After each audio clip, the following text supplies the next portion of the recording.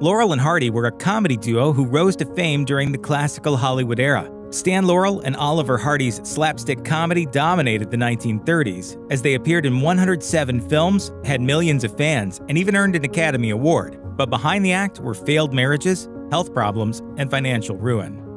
Norval Hardy was born in Georgia in 1892. His father, Oliver Hardy, died just a few months after his birth. His mother supported the family by managing hotels and boarding houses. Sometime in his teenage years, Hardy began using the name Oliver in honor of his father. That wasn't the only loss Hardy suffered during his childhood. When he was 17 years old, his older brother Sam visited home, and the brothers decided to go swimming in an old mill dam on the Oconee River. Sam, showing off for his kid brother, climbed a tree and dived into the river from an overhanging branch. Tragically, he misjudged the depth of the water and broke his neck on the rocks below the surface. Oliver Hardy and his friends dived into the river and pulled Sam out. They carried him back to the hotel their mother ran, but it was too late. Sam was dead.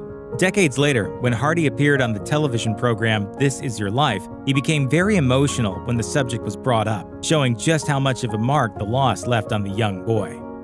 Stan Laurel was born Arthur Stanley Jefferson in 1890 in England. While Laurel had a relatively happy family life, he was alone a lot as a child. His parents were performers and theater managers, and they frequently traveled. They took their children with them, except Stan, who was weak and sickly as a child. Laurel wound up spending much of his childhood with his grandparents, George and Sarah Metcalf. The Metcalfs were generally kind to Laurel, but they were very strict, and he spent much of his time alone in a shack on their property being punished for one thing or another. Still, Laurel grew into a performer just like his parents, and he quickly began writing his own plays and pursued theater. While this initially disappointed his parents, who hoped Laurel would come work with them, they supported his dreams.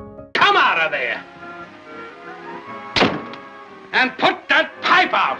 Then, when Stan Laurel was just 18 years old, tragedy struck when his mother, Madge, died unexpectedly. It's suspected she suffered from a respiratory illness made worse by the air quality in Glasgow, where the family had relocated.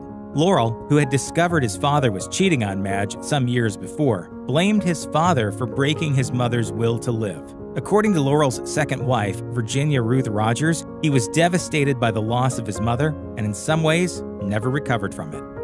Part of the magic that was Laurel and Hardy as a comedy act was their physical disparity. Stan Laurel's weepy, rail-thin figure next to Oliver Hardy's robust frame was inherently charming to audiences. Hardy's weight was part of his identity, and also the cause of his health problems later in life. Hardy's weight also caused him grief in his younger days. Throughout his childhood, Hardy was known as Fatty Hardy. Even after he became a famous Hollywood star, locals in his hometown in Georgia referred to him by the cruel nickname. His mother, who managed local boarding houses, made things even worse when she made young Hardy walk around town wearing a sandwich board advertising the food at her hotels. Hardy's size continued to plague him as he got older. When America entered World War I, Oliver Hardy sought to do his patriotic duty and went to a local enlistment office to join the army. However, the officers took one look at Hardy's size and began to make fun of him, calling other recruiters over to look at him. He left humiliated. Laurel and Hardy, the iconic comedy duo, wouldn't exist without Hollywood producer Hal Roach. Both Oliver Hardy and Stan Laurel were working actors during the 1920s, but neither had achieved any sort of breakout success. Roach saw their potential and put them together in 1927's The Second 100 Years. From that point on, the pair rose to stardom under Roach's guidance. But Roach was a sharp businessman, and Laurel and Hardy were not. Roach managed to keep the upper hand through shrewd negotiating. For example, he staggered the expiration dates of their contracts so they could never negotiate as a team, which allowed Roach to consistently undervalue them. He paid them a flat wage instead of a percentage of the profits. Roach also ensured that they never held any of the copyrights or got any screenwriting credits, although they usually took a very active role in the writing and directing of their films. As both men went through several divorces, alimony payments piled up, and Oliver Hardy developed a gambling problem. By the 1950s, Laurel and Hardy had to embark on a live tour of English music halls to try to pay some bills, which failed when Hardy took ill and the tour had to be canceled. Oliver Hardy died surprisingly broke, and New Statesman reveals that in 1946, Stan Laurel was forced to admit that he only had $2,000 in his bank account and $200 a month to live on. For about 14 years, Laurel and Hardy were one of the most popular comedy duos in Hollywood. They often took an active role in shaping the films they worked on, writing and introducing physical gags. The comedy duo usually improvised much of their bits and carefully planned and even directed scenes while working with producer Hal Roach. But over time, Laurel and Hardy grew to despise Roach for his tough negotiating methods and hard-charging business style. Thus, when they finally had the chance to break away from him, they leaped at it, signing new deals with 20th Century Fox and Metro-Goldwyn-Mayer in 1941. However, their new deal was not all it was cracked up to be, because with Roach, Laurel and Hardy had enjoyed a great deal of creative control. When they moved to MGM in the 1940s, they were disappointed to find they'd lost that, and they were treated as hired actors, with no input on the scripts or direction. As a result, their output in the 1940s is considered to be of lower quality, and their stars began to fade. The duo made only one film together after 1945, and by 1953, they were broke and out of the film business entirely. Oliver Hardy married his first wife, Madeline, in 1913 when he was just 21 years old. The couple eloped to Macon, Georgia for the nuptials, claiming that since they were both a part of touring troupes of actors and musicians, they couldn't wait until they were both home to hold a ceremony. The Hardy family reported that Hardy's mother was enraged at the union because Madeline was older than her son. But as author Simon Luvish writes, the reason for the Hardy family's opposition to the marriage was likely much worse. Madeline was Jewish. Hardy married her far away from his family to avoid an ugly scene, and the couple left Georgia almost immediately. The marriage lasted 6 years, and Hardy would describe it as a, quote, sham in his divorce application. He married Myrtle Reeves shortly after the divorce was granted, but once again, marital bliss was denied him. As Luvish notes, Reeves was an alcoholic who was forced to stay in a sanitarium several times as she struggled with her disease, leaving Hardy desperate to leave the marriage. He finally found contentment after divorcing Reeves in 1940. He married Virginia Lucille Jones, who remained by his side until his death in 1957. Oliver Hardy and Stan Laurel were unique Hollywood comedians in many ways. One of the most surprising was the fact that they were very close friends in real life. They enjoyed a very healthy and balanced professional relationship, wherein Hardy trusted Laurel to shape the material in their films and went along with his ideas. This mutual respect extended to their career dealings as well. When Laurel and Hardy finally got out from under Hal Roach's control in the early 1940s, neither considered working alone. When Hardy died in 1957, Stan Laurel was crushed. He chose to retire from show business rather than work without his friend of more than 30 years. The final phase of Laurel and Hardy's film career was a lengthy decline. When they switched film studios in the 1940s and lost creative control over their work, the quality of their films declined, and public tastes shifted, leaving them less popular than they'd once been. They were virtually retired by 1945. It's because comedy is difficult to make, you see. And difficult to do, too. You said. After World War II ended, Laurel and Hardy's celebrity, which had been on the steady decline throughout the 1940s, suddenly took off internationally as their films were finally widely distributed. So it was decided that there was potential to relaunch their film careers with a French-Italian co-production that eventually became known as Untold. The production was a fiasco. There were language barriers and a terrible script to contend with, but the truly tragic aspect was Laurel and Hardy's health. Hardy was at his heaviest and suffered from heart problems as well as a serious bout of the flu, while Laurel was dealing with diabetes and a prostate condition. Furthermore, both men were considered heavy smokers in an era when smoking was common and accepted, which didn't help their conditions. In a final humiliation, the producers found it impossible to get the film into theaters. In the end, the final film of Laurel and Hardy was a sad end to their brilliant careers. It was fun while it lasted, wasn't it, Stan? Oliver Hardy's weight caused him many health concerns over the course of his life, and by the 1950s, he finally decided to do something about it. So he embarked on a crash diet that led to a weight loss of 150 pounds. Hardy expected people to be supportive, but as author Simon Luvish says, the change in his appearance was so drastic that friends and family were visibly upset at the sight of him. This bothered Hardy terribly, and he went into near seclusion, seeing only a short list of trusted friends, including Stan Laurel. Then, in September 1956, Oliver Hardy suffered a massive stroke that left him paralyzed and mute. He was unable to concentrate on anything or communicate effectively with the people around him. When he became especially agitated or depressed, his wife would invite Stan to visit. He lingered on for almost a year, being diagnosed with cancer and suffering an additional 2 strokes before dying in August 1957. By the 1950s, Stan Laurel had been struggling with his own health. Laurel had chronic problems with his prostate and had to have an ulcer surgically removed from his prostate. He was also a diabetic, which complicated his health. Laurel had a stroke in 1955, which he survived, but it left him weak. When Oliver Hardy died in 1957, Laurel quietly retired and moved into a small apartment in Santa Monica with his wife, Ida. He spent his final years as a lonely man who passed his time writing letters, possibly thousands of them. Laurel spent hours every day corresponding with anyone he could, faithfully answering fan letters and sending missives off to his acquaintances. Some of these letters reveal tragic facts, as when he writes that after his stroke, quote, "Of course I shall never be in a condition to work anymore." Even more tragic was the fact that Stan Laurel penned something other than letters during his final years. He also wrote comedy routines designed for Laurel and Hardy, routines that would never be performed. As New Statesman notes, it was almost as if it was Laurel's way of staying in touch with Hardy. Where did TV legend Lucille Ball's money go after she died? And how did her personal letters wind up in the hands of a pro golfer? Let's find out. Although she is perhaps best known today for her groundbreaking sitcom series I Love Lucy, there's plenty more to say about comedy icon Lucille Ball. Thanks to Desilu Productions, she was also the first woman to run a major Hollywood studio. Alongside her husband Desi Arnaz, she broke ground by depicting one of the first interracial couples on television. Ball and Arnaz first met on a film set back in 1940 and eloped soon after. Years later, when CBS approached her about developing her own show, she wouldn't do it unless Arnaz played her on-screen husband. The network reluctantly agreed, and a sitcom legend was born. However, the union between Ball and Arnaz did not last, though I Love Lucy shows otherwise. The pair's relationship was filled with infidelity and drinking on his part.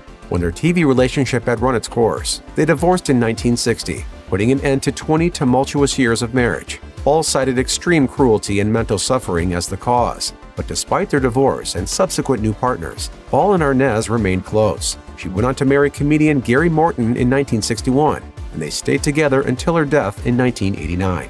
After struggling with fertility issues in the 1940s, Ball and Arnaz eventually had 2 children together. She gave birth to their daughter Lucy in 1951 and their son Desi Jr. in 1953. In fact, her pregnancy with her son was even written into I Love Lucy. According to Time magazine, the network was initially against the idea. However, by excluding the word pregnancy from the storyline, Ball and Arnaz were eventually allowed to incorporate it into the script.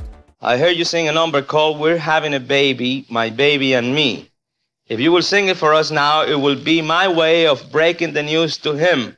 Her son was born on the same day that the birth episode of I Love Lucy aired on CBS. But what was the iconic redhead like as a mother? In an interview with KCRW in 2021, Lucy Arnaz said that her mom was always struggling to find ways to relate to her own kids. And of course, by the time she had children, Ball was already in her 40s. Not to mention, she was a successful and extremely busy entertainment personality. Lucy Arnaz also noted in her conversation with KCRW that her mother went so far as to ask other celebrities, including Debbie Reynolds, for parenting advice. She believes that Ball didn't know how to be a parent since her own father had died when she was 4, and her mother, who worked to support the family, was gone most of the day. She described her mother as, quote, flying blind when it came to parenting. In another interview with WTOP, Lucy Arnaz stressed that while both she and her brother had a luxurious childhood, what they really wanted was more time with their working parents. Despite this, she emphasized that her folks truly loved each other and were creative geniuses. Lucille Ball was 77 when she died of a ruptured aorta on April 27, 1989, leaving behind an estate worth an estimated $40 million. The inheritance was split among her 2 children, Lucy Arnaz and Desi Arnaz Jr., and her second husband, Gary Morton. 7 years after Ball's death, Morton went on to marry a professional golfer named Susie McAllister. That marriage, however, was short-lived, as he died 3 years later. With Morton gone, his portion of Ball's inheritance went to McAllister. In 2010, more than a decade after Morton's death, Heritage Auctions announced that McAllister was parting ways with Ball's estate items because she was remodeling her home. Some of those items included jewelry, awards, love letters, art, and even a Rolls-Royce. This, of course, did not sit well with Ball's children, especially Lucy Arnaz, who threatened legal action to stop the auction. McAllister responded by filing a suit. According to Danielle and Andy Mayoras, the judge ruled he would stop the sale only if Arnaz could post a $250,000 bond. She did not have the money, however. Heritage Auctions later agreed to return Ball's awards to Arnaz, who planned to donate them to a museum. McAllister went on to sell the rest of the items, including the love letters and the car. They reportedly brought in over $230,000. Schlitzie the Pinhead was one of the most famous circus sideshow acts ever. His unusual appearance attracted swarms of audiences, but his life was incredibly hard behind the scenes. Schlitzie's most recognizable feature was his small head, the result of a disorder called microcephaly. People with this condition have skulls that are far smaller than a typical skull, and they're often conical toward the crown of the head. That much is clear. The truth is that microcephaly can be a symptom of several other issues. It can be due to genetics, fetal alcohol syndrome, the Zika virus, or a number of other problems. While sources say that Schlitzie was born with microcephaly, others say that he developed a condition later on. His body grew, but his head didn't. Each of these possibilities can indicate different causes, so it's unclear exactly how Schlitzie came to be microcephalic. It doesn't seem that he was ever seriously examined by any doctor, and medicine in the early 20th century was far more rudimentary than it is now. So it's likely that doctors wouldn't have been able to find out anything anyway, especially without a family or medical history or any other information to go on. Since we know next to nothing about Schlitzie's birth, we also don't know much about his childhood, other than his last name was probably Surtees. Some sources say that his parents kept him either in an attic or a basement, but one thing we can be pretty sure of is that Schlitzie's parents probably sold him to the circus. Decades after slavery was outlawed, selling a child with a disability was not exactly legal, but people certainly looked the other way. Schlitzie went on to work for just about every popular circus that existed during his lifetime, including big names like Barnum and Bailey and Ringling Brothers, as he was traded, sold, and lent to various circus owners. This was actually common practice at the time, despite how horrifying it sounds. Because circuses typically followed a specific route of cities each year, the owners wanted to keep things fresh, and so they would frequently swap out attractions in hope of bringing new customers to cities they had been to before. This meant that sideshow performers often moved between circuses and constantly visited new cities. While performers who were more able-minded might have had some say in this, those with intellectual disabilities like Schlitzie likely had no choice whatsoever. Because of Schlitzie's cognitive difficulties, it's said that he behaved a lot like an excitable child. He had a sense of wonder and joy that audiences loved and kept them coming back to see him. He could sing, dance, and even parrot people, and audiences ate it all up. One of his most popular acts was quite simple. He would count from 1 to 10, though it's said that he would often skip the number 7. It's not certain if Schlitzie had trouble remembering it or if it was part of the act and he skipped it on purpose for laughs. But audiences weren't the only ones upon whom Schlitzie left a mark. His nurses and caregivers are said to have loved him, and fellow performers were also very fond of him and made sure he was taken care of. While he never had a family per se, the circuses he worked for made sure to treat him as family. On the occasions that audiences were cruel to Schlitzie, the other circus workers would quickly stop the abusive audience members and make them leave.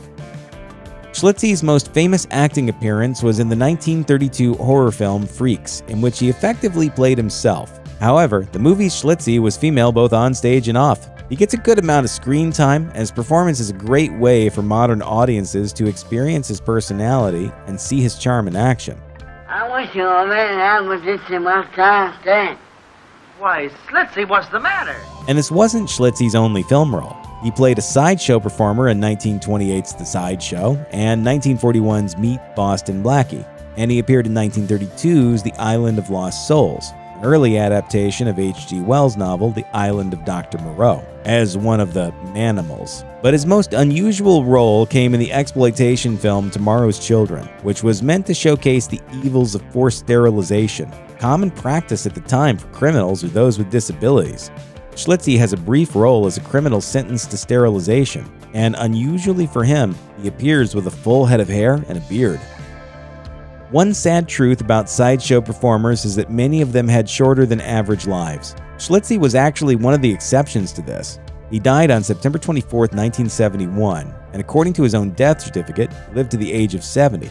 However, that birth date is unconfirmed, so it's possible that Schlitzie was older, possibly even in his 80s when he passed away. His cause of death was listed as bronchial pneumonia brought on by medullary depression. Schlitzie was quite poor at the end of his life, and thus he wasn't able to afford a grave marker. In 2007, a Schlitzie fan named Scott Michaels visited Schlitzie's grave in California. He remarked upon the lack of a gravestone on his website, so members of the site's message board decided to see what they could do about the situation. One of them called up Queen of Heaven Cemetery and found out there was a balance that needed to be paid off and that a new marker could be placed there. So the site's members held a little fundraiser, and after raising a few $100s, Schlitzie's balance was paid, and a small, ground-level marker was added to the plot. Rock Hudson was best known for his dashing looks and roles in Giant and All That Heaven Allows. Behind Rock Hudson's fame was a troubled childhood, a manipulative Hollywood agent, and a struggle with his gay identity. He was also the first major celebrity to die with AIDS in 1985. Rock Hudson didn't have the easiest start in life. Born Roy Harold Shearer Jr. in Winnetka, Illinois, Hudson's father abandoned him and his mother when Hudson was still a child. His mother later remarried a man named Wallace Fitzgerald. Hudson's new stepfather adopted the 8-year-old Roy, giving him the last name Fitzgerald. One would think it would be indicative of some paternal feeling towards the boy. However, this turned out not to be the case.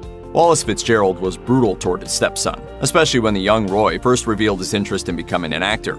Hudson learned early in life just how dangerous it could be to express his true thoughts and feelings. Hudson later enlisted in the U.S. Navy during World War II and served from 1944 to 1946. After he was discharged, he moved to Hollywood and took a paying job as a truck driver. He lingered around movie studios during the day, hoping to be noticed by executives or talent agents. The young Roy Fitzgerald, as Rock Hudson was then known, did get his wish and was discovered by Hollywood talent agent Henry Wilson. Wilson was quite taken with Roy's dashing good looks and imposing 6'4" height. However, the talent agent had a very shady reputation in the Hollywood world. It was also a semi-open secret that Henry Wilson was gay. And while he was good at producing actors, it was also known that Wilson usually recruited young, handsome, and inexperienced aspiring actors like Hudson. Rock Hudson and Henry Wilson actually had a lot in common, seeing as both were gay men with abusive fathers. Wilson's father even sent him to an all-male boarding school when he was young, hoping the school would make his son more manly. Once Wilson recruited him, Roy Fitzgerald had to completely remake his image, with Henry Wilson's help, of course. Wilson was actually the one who gave his client his new name, Rock Hudson. He was given the first name Rock for the Rock of Gibraltar and the last name Hudson for the Hudson River. Given that Hudson's legal last name up until that point had been his abusive stepfather's, he probably wasn't too regretful about giving it up. But Wilson knew that Hudson needed more than a name change to be a convincing leading man. It was clear that Hudson was gay, but that couldn't be made obvious to studio executives or the public. Luckily, Hudson already had the height, the good looks, and the naivete. Wilson could work with all of that. According to Vanity Fair, Wilson personally paid for an extensive makeover for Hudson. This included getting Hudson's teeth capped, buying him a new wardrobe, and sending him for vocal lessons. Wilson even taught Hudson how to exude an exaggerated masculinity. In essence, Henry Wilson can be credited with creating the cinematic image of the Rock Hudson the public recognized. Surprisingly enough, Rock Hudson was actually not that great an actor in the beginning. He had no professional experience or training as an actor when he first arrived in Hollywood. However, others were willing to take a chance on him because of his stunning, all-American good looks and imposing height. Before signing with Henry Wilson, Hudson would apparently pose outside of the studio gates hoping to catch a higher-up's attention with his handsomeness, or send photos of himself to producers. Even Henry Wilson couldn't deny that Hudson's primary talents, at least in the beginning, were his striking good looks. According to Vanity Fair, after laying eyes on Hudson, Wilson was said to have declared, quote, "The acting can be added later."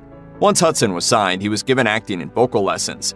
His debut role in 1948 was a bit part in the movie Fighter Squadron. However, as noted by the Radio Times, there were rumors that it took 38 takes for Hudson to deliver his one simple line in the film successfully. Peg, I won't let you do it. You know you love you, and you know I won't let me throw it all away. Sorry, I screwed it up. Can I try it again? In fact, for the rest of his acting career, Hudson was notorious for his problems with learning his lines. Despite his struggles, they didn't stop him from starring in the 1956 film Giant, a role that earned him a Best Actor Oscar nomination. Homosexuality was never portrayed on the big screen during the old Hollywood days, but many of Hudson's roles often depicted a man in the midst of an identity crisis, like Magnificent Obsession and All That Heaven Allows, both of which were directed by Douglas Sirk. Sirk was one of Hudson's regular directors and seemed keenly aware of Hudson's personal struggles with identity. He likely urged Hudson to do these roles. And I've always been trusting my audience to have imagination, otherwise they should stay out of the cinema. Given how Hudson grappled with pretending to be a completely different person in public, he was most effective in these film roles. Douglas Sirk and Rock Hudson worked together several times, and they both had a close friendship. According to an article in the Criterion Collection, Hudson described his bond with Sirk as very much a father-son type of relationship. He was like old dad to me, and I was like a son to him, I think. Hudson was about the same age as Sirk's son, whom he lost custody to in a divorce after his ex-wife joined the Nazi Party. and Hudson had never had a close paternal figure in his life, so Cirque was certainly a welcome change. Although Henry Wilson was instrumental in starting Hudson's career, working with him came at a hefty price. Wilson's reputation had never been the greatest, but by the 1960s it was getting even worse. Besides being a notorious alcoholic, excessively vicious and cruel, rumors of Wilson's quote, gay casting couch were circulating. Studios became increasingly more reluctant to sign his clients. Hudson stood by Wilson and continued to have a professional and personal relationship with him for years, but by 1966, Wilson was becoming a weight around his neck. Hudson then fired him. Hudson had been Wilson's most profitable client, and without him, Wilson didn't have much to work with. He would continue to spiral downward into poverty and ill health. According to Vanity Fair, when his health was extremely bad and the money had run out, Wilson begged Hudson for financial help. Hudson wrote a check for $20,000 and said that was all he owed Henry Wilson and no more. Wilson died in 1978 of cirrhosis of the liver. By then, he was completely destitute. There wasn't even enough money for a headstone at his grave. For years, Henry Wilson was nameless in his plot until someone finally paid for a headstone to be made. Prior to his diagnosis with AIDS, Rock Hudson was already starting to develop severe health problems in the early 80s. Hudson was a heavy smoker and drinker, which were likely the main contributors to his issues. In the 1980s, Hudson had switched gears and was now acting on television. In 1982, when starring on the short-lived detective show The Devlin Connection, Hudson had a massive heart attack that shut down production. He subsequently had to have quadruple bypass surgery. I will not be sick. I will not be dependent upon anybody else. By the time Hudson recovered from surgery and filming resumed, viewers lost interest in The Devlin Connection and the show was canceled. Rock Hudson's last major role was on the soap opera Dynasty. He was intended to be a leading character, but soon it became obvious that his health was failing him. Hudson was becoming increasingly frailer, losing weight, and soon his speech began to suffer. After appearing on 14 episodes of Dynasty, Hudson's character had to be written off the show. As an A-list Hollywood star, Rock Hudson would always be in the public eye, but he tried to avoid the limelight whenever possible, including interviews. In one of his rare interviews in the 80s with journalist Randa Handler, Handler inquired about his reluctance to give interviews. Hudson responded by blaming his interview shyness on worries about being misquoted. While there is certainly some truth to this, most likely Rock Hudson found interviews particularly stressful due to diminished control. For decades, he had to play a very specific, carefully crafted role for the public, and a curveball question from an interviewer could throw off the facade, which meant he risked exposure. Rock Hudson was diagnosed with AIDS in 1984. He had originally visited a dermatologist to have a blemish on his neck examined. The blemish turned out to be a form of cancer typically found in AIDS patients. This meant he had an obligation to contact his recent former lovers to inform them of his illness. However, Hudson was still wary about exposing his identity and outing himself as gay. Instead, his close friend George Nader handled the process for him by sending out anonymous letters, which, according to USA Today, stated the following: "We recently had sex together and I have been informed by my doctor that I may have AIDS. Please go to your doctor and have a checkup." Nader posted the letters from his home in Palm Springs to prevent anyone from tracing them back to Hudson and compromising him. Despite their best efforts to protect Hudson, one of the recipients, a 22-year-old man, guessed the letter writer's actual identity. After being diagnosed with AIDS himself, the young man sold his story to a tabloid for $10,000 before dying 6 months later. Hudson eventually came out publicly in 1985 about his AIDS diagnosis and identity as a gay man. He was one of the first celebrities to discuss his homosexuality and his diagnosis with the deadly disease. It ended up being a huge turning point in bringing greater awareness about the AIDS epidemic. Before, AIDS was publicly dismissed as a, quote, gay disease and not regarded as seriously as it needed to be. But once Rock Hudson came out, everything changed. Now there was an identifiable human face for the disease. It can be considered disappointing that it took a celebrity getting diagnosed with AIDS, a sickness that was already killing many, in order for it to be given proper attention, but it did the trick. Hudson's old celebrity friends like Elizabeth Taylor and Doris Day stood by him, while people from all over began supporting AIDS benefits and fundraisers. In a 1985 interview with People, Joan Rivers admitted that Rock Hudson's coming out did wonders for AIDS support, telling the magazine, "2 years ago, when I hosted a benefit for AIDS, I couldn't get one major star to turn out. Rock's admission is a horrendous way to bring AIDS to the attention of the American public, but by doing so, Rock and his life has helped millions in the process." Rock Hudson passed away at the age of 59 on October 2, 1985. He was able to live out the remainder of his life surrounded by close friends. While Hudson was fortunate to have a support system at the end of his life, he never was able to have true love. His career and public life wouldn't permit it. Before his death, Hudson revealed to biographer Sarah Davidson that stockbroker Lee Garlington was his, quote, real true love. The two dated in the mid-60s, but had to keep their relationship a secret, or it would have meant career suicide for both of them. This involved taking secret trips together away from the press's prying eyes and attending Hollywood events together with women as their official dates. But Hudson's career in the public eye wouldn't allow them to stay together for the long haul. During a recent interview with People, Garlington expressed his regret that they couldn't have been together in today's more accepting world, telling the magazine, "I wish he had been born 30 or 40 years later. He'd be more relaxed and at ease, and it would have been a happier life. He'd also be elated by how much has changed."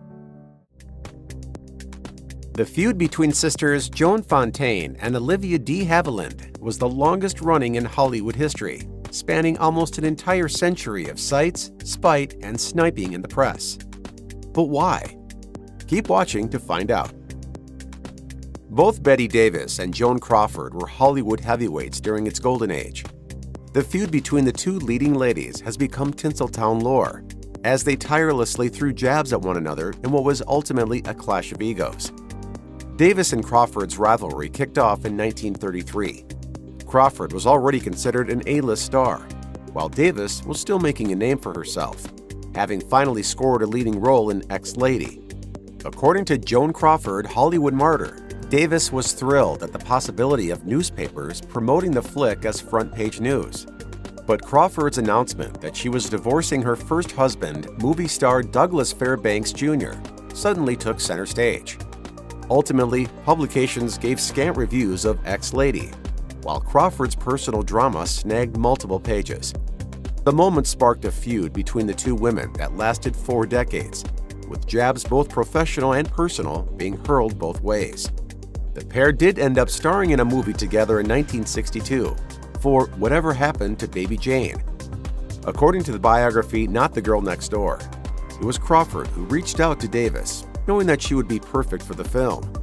Their time on set was anything but professional, with Davis even accusing Crawford of intentionally injuring her while they filmed the scene. Elizabeth Taylor and Debbie Reynolds' legendary spat was due to a love triangle, which resulted in the two not speaking for years. Reynolds and Taylor met when they were teens and both signed to MGM. The pair remained friends as they grew into adulthood, with Reynolds marrying Eddie Fisher in 1955 and Taylor tying the knot with Mike Todd 2 years later, with Reynolds serving as the matron of honor. Sadly, Taylor's marital bliss was cut short in 1958 after Todd tragically died in a plane crash. Curiously enough, it was Fisher who immediately ran to Taylor's side to console her, and a mere month later, he separated from Reynolds. While the press had a field day with the news, Taylor and Reynolds' friendship came to a halt. Decades later, in 2010, Reynolds revealed to the Daily Mail that she believed Taylor's affair with Fisher actually began in 1957, when he was away touring. A lonely Reynolds phoned her friend and was horrified to hear her husband on the other line. Fisher ended up marrying Taylor, and the two women didn't speak for years, even after Taylor and Fisher divorced. According to Closer Weekly, 7 years after Taylor betrayed her friend, the two finally reconciled after discovering they were stuck together on a ship heading from New York to England, with Reynolds extending the olive branch. Jerry Lewis was a huge part of Dean Martin's climb to the top of the A-list. In 1946, Martin was a nightclub singer when he met Lewis after a performance. The pair hit it off, and their comedy act was born the following year. They were so popular together, the duo made an incredible 16 films together between the years of 1949 and 1956. However, behind closed doors, the situation was less than stellar. Martin was tired of being just the straight man to Lewis's wacky antics, while Lewis detested that his partner in crime didn't have the same workaholic mentality as he did. A significant point of contention came in 1954, when Look magazine cropped Martin out of a promotional photo for their new movie, Living It Up. Things never recovered after that, and by 1956, Lewis and Martin had gone their separate ways. According to People, the two refused to speak to one another for a whopping 20 years until their mutual friend, Frank Sinatra, attempted a live, surprise on-stage reunion in 1976. Although they were civil for the cameras, it would be another 10 years before they truly reconciled, after Martin's son passed away in a plane crash in 1987. When Martin died in 1995, Lewis took the blame for their bitter split all those decades ago. He told TCM's Ben Mankiewicz that Martin was the best man he ever met. you still thought of him as your best friend? Oh, God, yes. Oh, yes. When Jayne Mansfield finally reached the A-list in the late 1950s, Marilyn Monroe was already a bona fide Hollywood icon. The pair were already on bad terms before they even met. According to the Vintage News, Mansfield was considered by many a cheaper knockoff version of Monroe, which clearly irked Marilyn. So annoyed was Monroe with her rival that she once snapped at writer Lawrence J. Quirk, "All she does is imitate me. I wish I had some legal means to sue her." After a confused Quirk asked her why she would want to take legal action against Mansfield, Monroe said, quote, "for degrading the image." But it wasn't just Mansfield's copycat behavior that annoyed Monroe. As Quirk notes, Mansfield purportedly took note of her rival's alleged affair with John F. Kennedy and decided she wanted a slice of presidential pie too. Utilizing the help of JFK's brother-in-law, Peter Lawford, Mansfield had her own secret tryst with Kennedy, later telling Lawford, "Everyone in Hollywood and Washington knows about it anyway. I'll bet Marilyn's pissed." The feud between Frank Sinatra and Marlon Brando began in 1954, when Brando snagged the lead part in On the Waterfront, a role that Sinatra was gunning for himself. Although there wasn't any bad blood from Brando's side, biographer James Kaplan told Closer Weekly that, quote, "Frank detested the ground that Brando walked on." When the pair became co-stars the following year for the musical comedy Guys and Dolls, things only worsened, and Brando started antagonizing Old Blue Eyes. During a scene where Sinatra was eating cheesecake, Brando would purposely mess up his lines. The result? Sinatra would have to keep eating for multiple takes on end. Don't think I am a pest, but do yourself a favor. Eat this last little bite of cheesecake. You will thank me. The breaking point came when Sinatra's estranged wife, Ava Gardner, decided to visit Brando in his dressing room, sending Sinatra into an alleged jealous rage. According to the book Brando Unzipped, Brando was kidnapped by 3 men who forced him into a car and threatened to kill him at gunpoint for 2 hours. After Brando was released, he was convinced that Sinatra, who had alleged mafia ties, was behind it. Bud Abbott and Lou Costello are considered comedy legends. The winning formula for the duo was the roles they played. Abbott, who acted as more of a straight man, was the serious schemer, while Costello played the more childlike comedic role. While this made for some phenomenal on-screen chemistry, the 2 men grew to hate one another off-camera. In 1945, 9 years after teaming up, their relationship soured when Abbott hired a maid that had formerly worked for Costello. This resulted in Costello telling the tabloids that Abbott was a drunk, while Abbott himself publicly declared he'd get physical with his on-screen chum. Under their contracts, Abbott and Costello were forced to keep working together, but they didn't speak to each other when cameras weren't rolling. Their most serious row happened in 1957, after Errol Flynn played a practical joke on the pair and their families by inviting them for a film screening and instead playing a very adult movie. Flynn pretended he had no idea how the movies got switched, so Abbott and Costello blamed each other for the tasteless joke, leading to their final breakup. Jayne Mansfield's climb to Tinseltown's A-list was an interesting one, mainly because her critics didn't exactly think she was that good of an actor. Considered by The Hollywood Reporter as the first star to be famous for being famous, Mansfield knew how to use the tabloids to her advantage. One of Mansfield's most well-known publicity stunts involved the celebrated actor Sophia Loren, which allegedly irked the Italian star so much it turned her off Hollywood as a whole. In 1957, Loren visited Hollywood, attending a press event in her honor. After Loren had been seated at the table, Mansfield crashed the party. As she leaned over Loren's table, Mansfield suffered a wardrobe malfunction, grabbing headlines as much for Loren's side-eye as for Mansfield herself. Many newspapers and magazines reportedly published photos from the event, with the words "censored" covering Mansfield's bosom. Decades later, Loren told Entertainment Weekly, "I'm staring at her nipples because I'm afraid they're about to come onto my plate." If she moves, everything moves, and it's a disaster. After Mansfield's tragic death in 1967, though, Loren would always decline to autograph copies of the photo out of respect for Mansfield. Orson Welles released his magnum opus, Citizen Kane, in 1941. It's now considered one of the greatest films of all time. but it completely flopped at the time of its release thanks to newspaper mogul William Randolph Hearst. The titular character of Charles Foster Kane was said to have been inspired in part by Hearst. Hearst was so offended by the on-screen portrayal that he prohibited newspapers from mentioning the movie and banned movie theaters from showing it. In 1970, Wells told Dick Cavett that the Hearsts tried to keep the movie from ever being seen at all. They tried to have it destroyed. They even tried to frame me.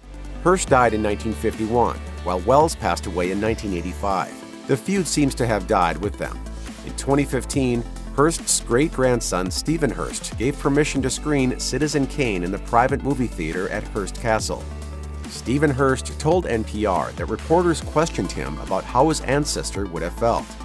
One of them said, "Do you think your great-grandfather would be rolling in his grave?" And I let him know that, based on my current responsibilities, I also have control of the mausoleum, and if necessary, I can check. The feud between Joan Fontaine and Olivia de Havilland goes past a Hollywood squabble. It was a familial rivalry. The sisters were born a mere 15 months apart, and their competitiveness reportedly began while they were still children. Joan, the younger of the two, believed that their mother preferred Olivia, so the pair often fought. Their altercations ranged from small slaps to one occasion when Olivia broke her sister's collarbone trying to pull her into a pool. Disturbingly, Joan revealed in an interview with Life magazine in 1942 that when she was 9, she plotted to kill her sister if Olivia kept hitting her, a plan that luckily didn't come to fruition. By 1938, de Havilland was an established star, while Fontaine struggled to catch up. Their feud only escalated when Fontaine took a job as her sister's chauffeur to make ends meet. Then they became professional rivals, as the only siblings to both win an Oscar in a leading acting category. The two eventually stopped speaking to each other entirely after their mother's death in 1975. In 1978, Fontaine told The Hollywood Reporter, "I married first, won the Oscar before Olivia did, and if I die first, she'll undoubtedly be livid because I beat her to it." None of us are warm and cozy. It's not in our natures. Ultimately, they had the longest-running feud in Hollywood history. Fontaine died in 2013 at the age of 96, while de Havilland died in 2020 at the age of 104. They reportedly never reconciled. German director Werner Herzog and actor Klaus Kinski produced some incredible films together, having collaborated 5 times. The pair knew each other since they were teens, as Herzog met Kinski when he moved into his apartment building. When they began working together, though, their professional relationship was messy and volatile. Although their movies were legendary, so were their spats off camera. The most turbulent flick the pair worked on together was 1972's Aguirre, The Wrath of God, which took place in Peru. By this point in Kinski's career, he was already well known for being an incredibly difficult actor to work with. And let's just say the intense jungle filming didn't lead to much harmony on set. There is some sort of a harmony. It is the harmony of overwhelming and collective murder. Herzog later recalled that when Kinski decided to just walk off the movie, Herzog bluntly told him, "If you leave the set now, you will reach the bend. The next bend of the river and I will shoot you. We'll have 8 bullets through your head." Kinski stayed, but his dramatic antics during the filming of Aguirre didn't irk Herzog alone. According to The Guardian, at one point, the native Peruvians playing extras in the film actually offered to kill Kinski for Herzog, which he thankfully declined. When The Wizard of Oz came out, not everyone was a fan. In fact, one prominent film critic decried the movie for what he termed vulgarity. Why? Keep watching to find out. When The Wizard of Oz made its official world premiere in a limited preview run in Oconomowoc, Wisconsin on August 12, 1939, it was a big deal. Or rather, an even bigger deal than usual. Back then, a night at the movies was already an event, as movie theaters were often palatial, from ornate Art Deco facades to the plush seats and carpets under glittering chandeliers. Still, moviegoers who went to see The Wizard of Oz knew it was an extra special event. Catherine Buckridge told Wisconsin news channel WISN 12 that she was an awestruck teenager dazzled by the lights and commotion when she attended the movie's world premiere at the Strand Theater. She said that everyone was dressed up as if they had been invited to a Hollywood gala, and people were eagerly buzzing around with excitement. The film completely sold out each of the 5 nights it played at the Strand, and it received similar attention at other theaters in Kenosha, Wisconsin, and Dennis, Massachusetts. Word spread, and by the time the movie was officially released on August 25th, it had already become something of a phenomenon. We just want to be clear. There is some controversy as to where the real, very first showing of Wizard of Oz was, but regardless, it wasn't in New York or LA, or even Kansas. Toto, I have a feeling we're not in Kansas anymore. Much of the buzz around the Wizard of Oz didn't come just from word of mouth though. A lot of it was due to an extensive marketing campaign. Just the circus-style movie posters were enough to generate excitement for the film, making claims such as it took 2 years just to plan it and startling balloon ascent. Even details about the costumes and special effects were blasted onto some of the posters just to emphasize how unbelievable they were. Entire articles were written in magazines and newspapers as advertisements. MGM spent a massive amount buying ad space in every publication it possibly could, printing full-color Kodachrome cover art. Merch also appeared in some unusual places. In her history of t-shirts, branding expert Alyssa Mertez notes that the first promotional t-shirt ever was made for The Wizard of Oz. You can actually see it in the movie, made by Hanes and emblazoned with Oz in bold white. The shirt can be seen on 3 Emerald City beauticians giving the Scarecrow a makeover by refilling his stuffing. In the weeks following the smash premiere at the Strand Theater, The Wizard of Oz opened in theaters nationwide. As the Los Angeles Times noted, most critics were oohing and aahing over the spectacle of the film itself and its individual performances, especially Burt Lahr's antics as the Cowardly Lion and rising star Judy Garland's haunting rendition of Over the Rainbow. Some theatergoers who attended early showings in New York City got an extra surprise. Garland and other cast members actually made appearances in person to help promote the film. Needless to say, tickets were hard to come by. Though 1937's Snow White had paved the way for color films, making movies in color were still very uncommon in 1939. In fact, The Wizard of Oz was one of the earliest live-action movies to be shot in Technicolor. Scenes in the Land of Oz were filmed with 8 Technicolor cameras and used a Technicolor machine in theaters, which needed a trained attendant to operate it. Those who saw The Wizard of Oz during its first run remember the saturated colors as one of the things that stood out the most. Catherine Buckridge recalled to WISN 12, "That was very impressive because we had never seen color before." If you went to the movies often in the 1930s, you would have been used to sepia tones. Now, imagine suddenly being dazzled by the realm Dorothy steps into once her house crash lands in Oz. For the first time, you would see flowers blooming in every shade of the rainbow, the Wicked Witch of the West at her greenest, and those famous ruby slippers dazzling in the sunlight. Judy Garland was already on her way to stardom before the film that forever transformed her. Burt Lahr, Jack Haley, Ray Bolger, and the film's other stars were already recognizable during that era. There was only one mask used in the movie, for Ray Bolger as the Scarecrow. An original program given out at the Hollywood premiere states that makeup artists made sure viewers could easily tell who the actors were underneath. Fans at the time would have probably recognized Burt Lahr from starring in 1938's Just Around the Corner opposite pint-sized starlet Shirley Temple. Despite the heaps of makeup and fur that went into transforming him into the Cowardly Lion, you can definitely tell that it's his face under there.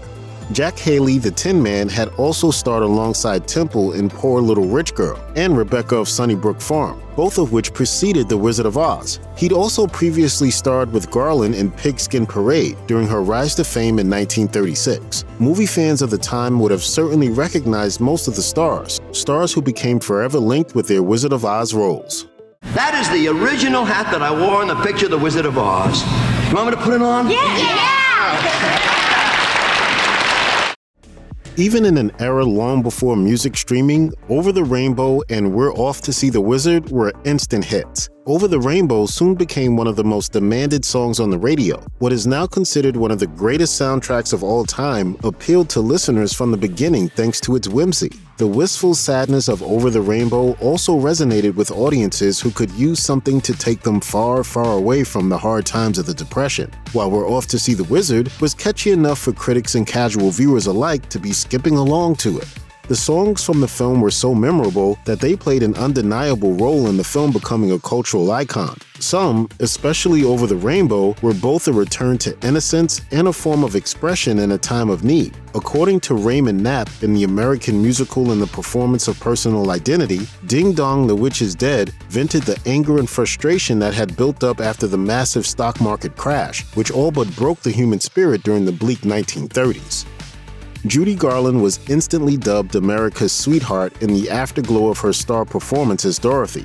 Legions of little girls wanted to be just like Dorothy. As Roger Ebert said in his analysis of The Wizard of Oz, there was just something about the way Garland played the character, who was courageous but still compassionate and vulnerable, which appealed to viewers both then and now. Garland became such an icon that every girl's dream was to have something, maybe even memorabilia from the movie, autographed by her.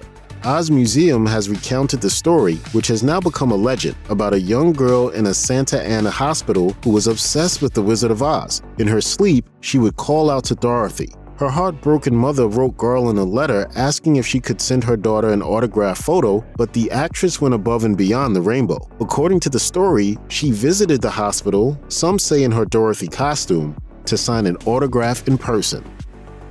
The Wizard of Oz was an escape for those weary from the Depression. The desolation of the era was part of the reason why everything that transpired at the Gale family farm was filmed in dreary black and white.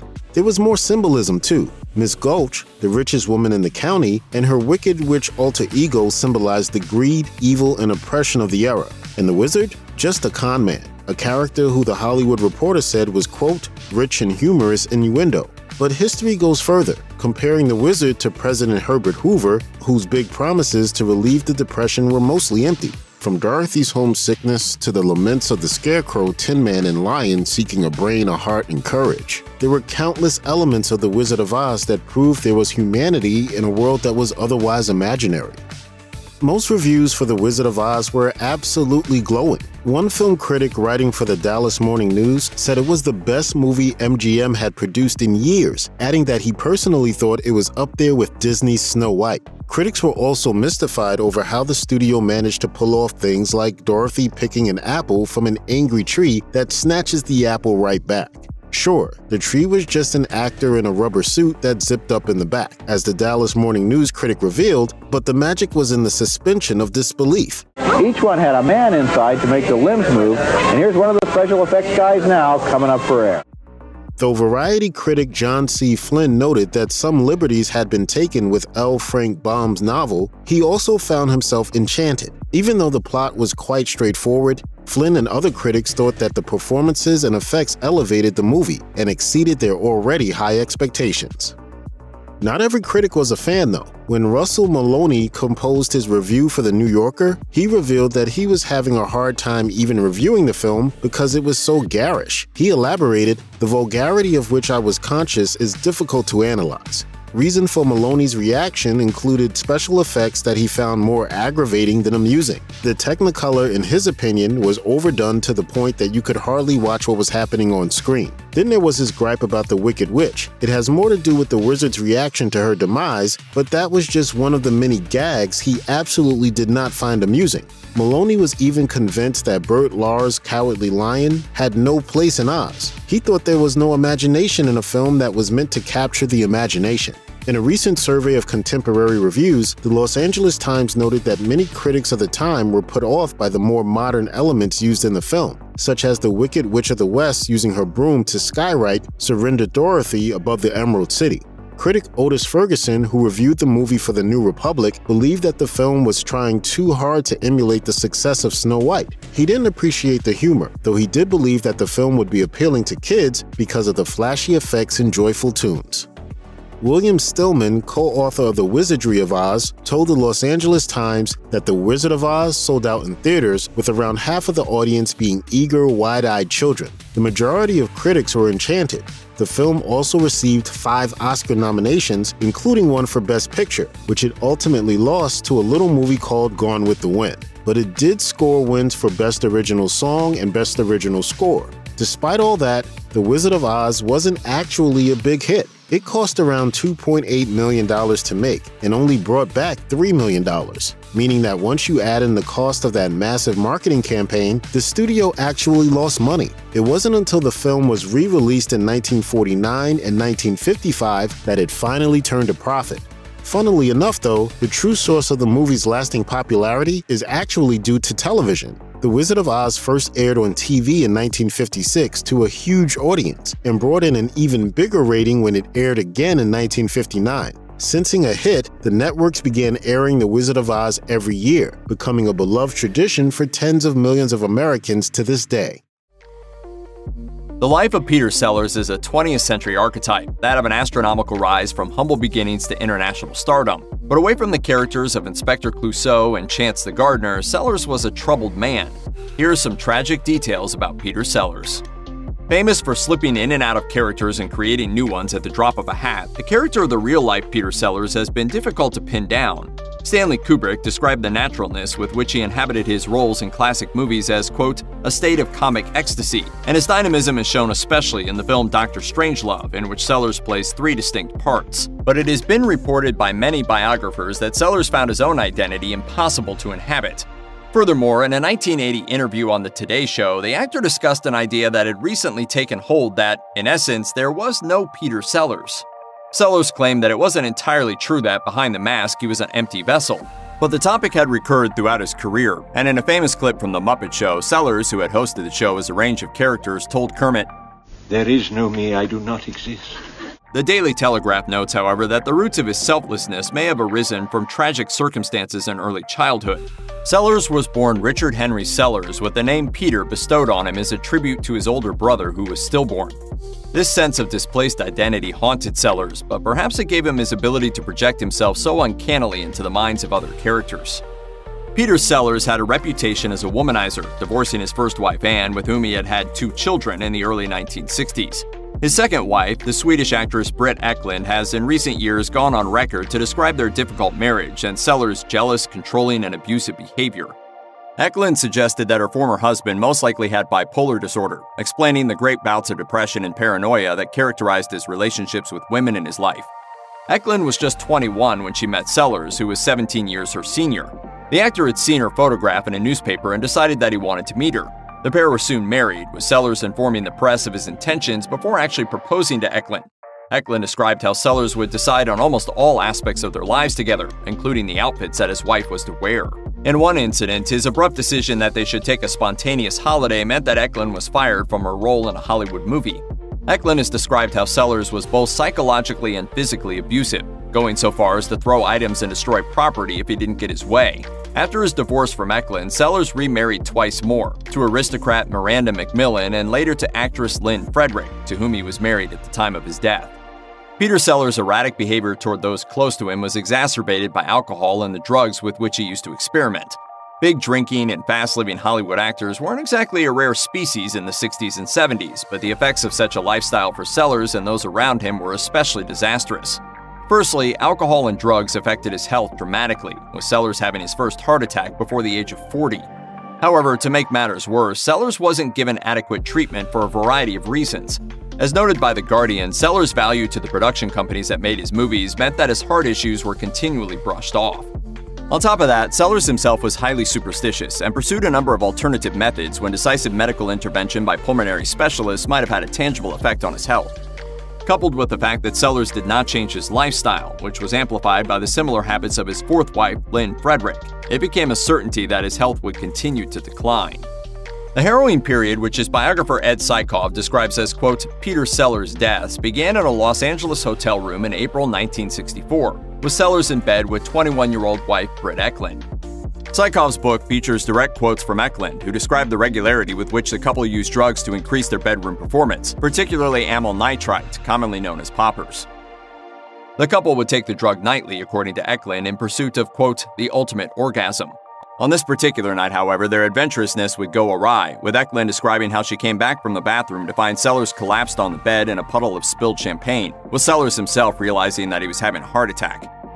Despite this, Sellers wasn't taken to Cedars of Lebanon Hospital until the next morning, where over the course of the coming days, he would suffer a barrage of further heart attacks in which his heart stopped entirely. The star was revived each time by a defibrillator. Sykov describes how, on hearing the news, television crews were already working on potential obituaries. He said I was dead for 2 minutes, clinically dead. And I guess I was, you know. Meanwhile, between bouts of unconsciousness, Sellers performed songs and impersonations for children on the ward. Sellers would continue to have heart issues for the rest of his life. Sellers' first marriage to Anne Howe came to an end due to his infatuation with another woman, Italian page and screen idol Sophia Loren. Sellers and Loren had worked together on the 1960 movie The Millionaires, as well as the novelty song Goodness Gracious Me, which Sellers performed in character to promote the movie. Sellers didn't exactly keep his infatuation with his co-star secret. According to Sykov, colleagues on the set of The Millionaires reported that Sellers acted boyishly toward Loren as though she were a pinup in his bedroom. Meanwhile, in the evenings, over dinner with his family, the actor could not help but pore over the details of Loren's behavior and how she treated him each day. In one incident, Sellers returned home and declared his love for Loren openly to his wife. Loren was married to Italian movie producer Carlo Ponti and would continue to be until his death in 2007. Sellers claimed to friends that he and his co-star were in the throes of a passionate love affair and that she was going to leave her husband for him. However, there is no evidence to support these claims, and as Michael Sellers has discussed, the possibility exists that Sellers' infatuation was nothing more than a fantasy, born out of the inflation of his ego from being cast opposite such a glamorous sex symbol. It wasn't just his first wife, Anne, who had to deal with Sellers' ego-driven emotional problems. His declaration of love for Sophia Loren also occurred in front of his children. His son Michael, speaking to Sykov, described a moment when his father awoke him in the middle of the night to ask him the following question: "You think I should divorce your mummy?" Though the Sophia Loren saga is perhaps the most striking example of Sellers' strange lack of regard for the feelings of his family, the truth is that they acted as a continual outlet for his insecurities. In an interview with The Scotsman, Michael recalls how his father had asked him at the age of 7 which of his parents he liked best. When he replied "Mummy," it sent Sellers into a rage. The following year, Michael says, his father wrote him a letter claiming to disown him and advising the child to take his mother's maiden name, Howe. Michael, together with his sisters Sarah and Victoria, later wrote a best-selling book about the treatment they received from their troubled and troubling father. But aside from the intermittent contact, distance, and mood swings that the three had to contend with, the most brutal treatment was to come at the time of Peter's death. Irritability, flightiness, and violent mood swings were not reserved purely for Peter Sellers' home life. Indeed, his difficult personality put great strains on his friendships and those he worked with on set. A prime example is given in the recollections of director Peter Medic, who was friends with Sellers. According to The Guardian, the disastrous production of the 1973 movie The Ghost in the Noonday Sun was so fraught with difficulties that it provided enough material for a story of its own, which Medic finally told in the form of a documentary, The Ghost of Peter Sellers, released in 2018. While arranging to work on a script with Sellers, Medic was rudely left waiting alone at the actor's house and, having gone to find him, discovered Sellers on his head, naked, performing yoga. The incident is funny on its own, but further ambivalence toward the production on the part of Sellers, as well as tantrums and arguments on set, combined with bad luck regarding poor shooting conditions, meant the movie was never given a theatrical release. Ghost in the Noonday Sun was eventually released on home video in 1985. The official biography on the Peter Sellers website describes him as an obsessive perfectionist, an aspect of his character that accounts for his genius and also partly for his difficult personality. Let's dig it. I thought you said your dog did not bite. That is not my dog. Peter Sellers also had a complicated relationship with his mother, Peg. Peter was spoiled by his mother, which may have been related to the tragedy of Peg losing her first baby. In Sykov's biography, Sellers' first wife, Anne, describes the dynamic between the pair as being formative for his later relationships with women. Peg remained close to Sellers well into his adulthood and was abnormally protective while allowing his behavior to go entirely unchecked. Some biographers believe this means that Sellers remained infantilized, expecting the women in his life to mother him. While filming the movie The Bobo in Italy in August 1966, Sellers received a phone call that his mother had suffered a heart attack. However, Sellers chose to remain on set, and his mother died within days. Her death affected Sellers deeply. In 1980, 16 years after his first heart attack, Sellers' heart finally gave out. The scene once again was a glamorous hotel. According to Roger Ebert, Sellers was staying at the Dorchester Hotel in London at the time of the attack. He was taken to London's Middlesex Hospital, where his condition worsened dramatically. Sellers passed away at 6:28 p.m. on July 24th. By his side was his second wife, Britt Eklund, and their daughter, Victoria, as well as his fourth wife, Lynn Frederick, to whom he had been married for only a few years. A number of tragic details have emerged surrounding Sellers' death, apart from the relatively early age at which he passed away. Firstly, Sellers had been taking steps to reconcile with his children, as is indicated by the presence of one of his daughters at his death. Similarly, on the day of his heart attack, Sellers was due to attend a reunion dinner with his old friends and co-stars on The Goon Show, Spike Milligan and Harry Seacombe. As reported by Wales Online, Sellers saved his last joke for after his death. He had requested for his funeral the song In the Mood by Glenn Miller, a song that all the goons mutually detested, knowing they'd have to sit through it and hopefully share a last laugh. One of the most contentious events of Peter Sellers' life occurred in fact after his death, and so did one of the most tragic side stories. At the reading of Sellers' will, it was found that the vast majority of the actor's wealth, said to be around $7 million, was to go straight to his fourth wife, Lynn Frederick, to whom he was married at the time of his death. So far, so uncontroversial. However, the will also stipulated that each of Sellers' 3 children were to receive just $1,000 each. At the time, it seemed like a final rebuke from the erratic and emotionally troubled star, although evidence exists in the form of a recently unearthed letter that Sellers was attempting to change the beneficiaries of his will at the time of his death. Frederick declined to provide Sellers' 3 children with any more of his fortune than was allocated to them in his will, despite the pleas of Sellers' friend Spike Milligan, says Sykoff. His book also details how, struggling with addiction, Frederick died on April 27, 1994, aged just 39. Ginger Rogers was married 5 times and divorced 5 times, but were any of those marriages broken up by her partnership with Fred Astaire? Keep watching to find out. Ginger Rogers' fame had an early start and was possible all thanks to the dance craze of the 1920s, the Charleston. In 1925, the 14-year-old Rogers, then known by her birth name Virginia McMath, won a dance competition and was crowned Charleston Champion of Texas. When I won this contest, what kind of contest? A Charleston contest. The prize for winning the competition was a vaudeville contract. With the help of her mother, Ginger Rogers and her Redheads was born. Ginger was a nickname which came about when a cousin couldn't pronounce her given name of Virginia, while Rogers was the last name of her stepfather. She played vaudeville stages until 1929, eventually making her way to New York City. From there, a star was born. Dancing was sometimes painful, particularly alongside Fred Astaire, who was a notorious perfectionist. While filming Swing Time, Rogers coped with extreme foot pain. She wrote in her autobiography that she kept dancing even though her feet really hurt. At one point, she removed her shoes and they were filled with blood. "I had danced my feet raw," she explained. Producers recommended they stop filming, but Rogers wanted to complete the scene. They finally got what they wanted by 4 a.m. Astaire had a lot of confidence in his dancing partner. He once remarked that the other women he worked with over the years often cried because they didn't think they could make it through the routines. Rogers was the exception. According to the book Texas Entertainers, Lone Stars and Profile, Astaire said, quote, "No, Ginger never cried." Astaire, on the other hand, may have had to hold back some tears during the filming of the 1936 film Follow the Fleet.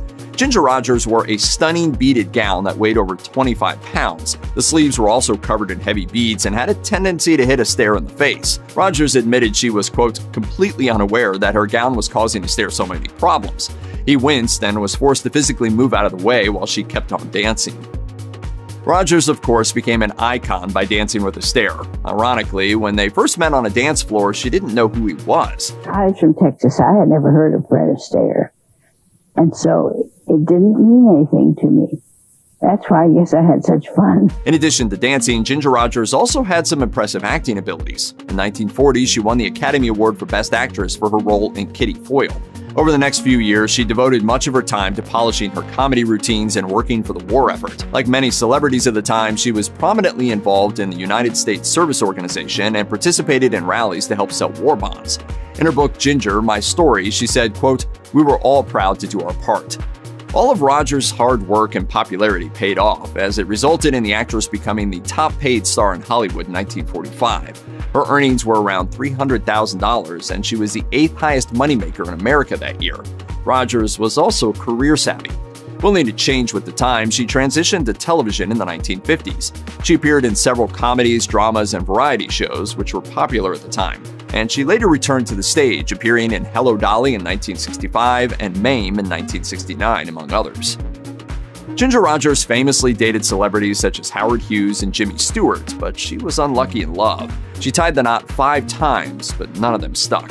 She was just 17 years old when she married her first husband, vaudeville dancer and comedian Jack Pepper. They split after 2 years together. She married her second husband, Lou Ayres, in 1934, but they divorced 6 years later. She also married actor Jack Briggs from 1943 to 1949, French actor Jacques Bergerac from 1953 to 1957, and actor-producer William Marshall from 1961 to 1969. Despite persistent rumors, however, it's unclear whether she was romantically involved with dancing partner Fred Astaire. Either way, Rogers wrote in her autobiography, "Yes, I have had some failed marriages, but I always loved being married. Caring, cooking, and being a companion with a husband were as natural to me as breathing." Despite all her relationships, Rogers never had children. Her personal assistant of nearly 20 years, Roberta Olden, told Fox News that one of the reasons why Rogers didn't have children was because she was so busy with her career. Olden also speculated that Rogers simply didn't find the right man to have children with. And while other women gave up certain things to have kids, Olden explained that Rogers enjoyed her career, so she focused on that instead. In 1936, Ginger Rogers became one of the first people to be named an admiral by the Texas Navy. What's the Texas Navy, you ask? Well, in the 19th century, it was a literal navy for the independent Republic of Texas. A century later, it had basically become a historical organization with ceremonial titles, kind of like the Kentucky Colonels. It was Texas Governor James Allred who made Rogers an admiral in the Texas Navy during the opening of the Texas State Fairground in Dallas. Rogers later wrote in Ginger My Story, "I never knew Texas had a navy. Salute me, y'all." Ginger Rogers had her share of fashion moments over the years. She lived during a time long before social media influencers persuaded fans how to dress. However, she told the New York Times that when she wore a blue feather dress in the 1935 film Top Hat, feather sales skyrocketed. This cemented her status as a movie-style icon. Then, her 1940 film Kitty Foyle made white-collar dresses a hot commodity. She wrote in her autobiography, "I can never emphasize enough how important clothing was to me." That was one of the reasons why she decided to partner with J.C. Penney in the 1970s, serving as a fashion consultant from 1972 to 1975. Rogers handpicked clothes for the mail-order catalog and traveled around the states to help women find affordable but fashionable clothing options. The star developed a wardrobe for hundreds of stores in America. According to her book, she had a particular interest in lingerie. It was a big get for the department store because it had secured one of America's most popular Golden Age stars as their spokesperson. J.C. Penney executives chose Rogers as a representative due to her fashion knowledge and because they believed her famous gams would help the company sell pantyhose. The partnership made perfect sense because as a dancer, Rogers had kept her legs in top shape. Some celebrity watchers may be surprised to learn that Ginger Rogers not only played tennis but was a formidable opponent. In fact, she was such a good player that in 1950, the 39-year-old actress competed at the U.S. Open in a mixed doubles match with tennis player and actor Frank Shields, who today is most well known for being actress Brooke Shields' grandfather. At the time, Rogers was still a popular film star and had recently appeared with Fred Astaire and the Barkleys of Broadway, so it may have seemed odd that she was competing in a professional sporting event.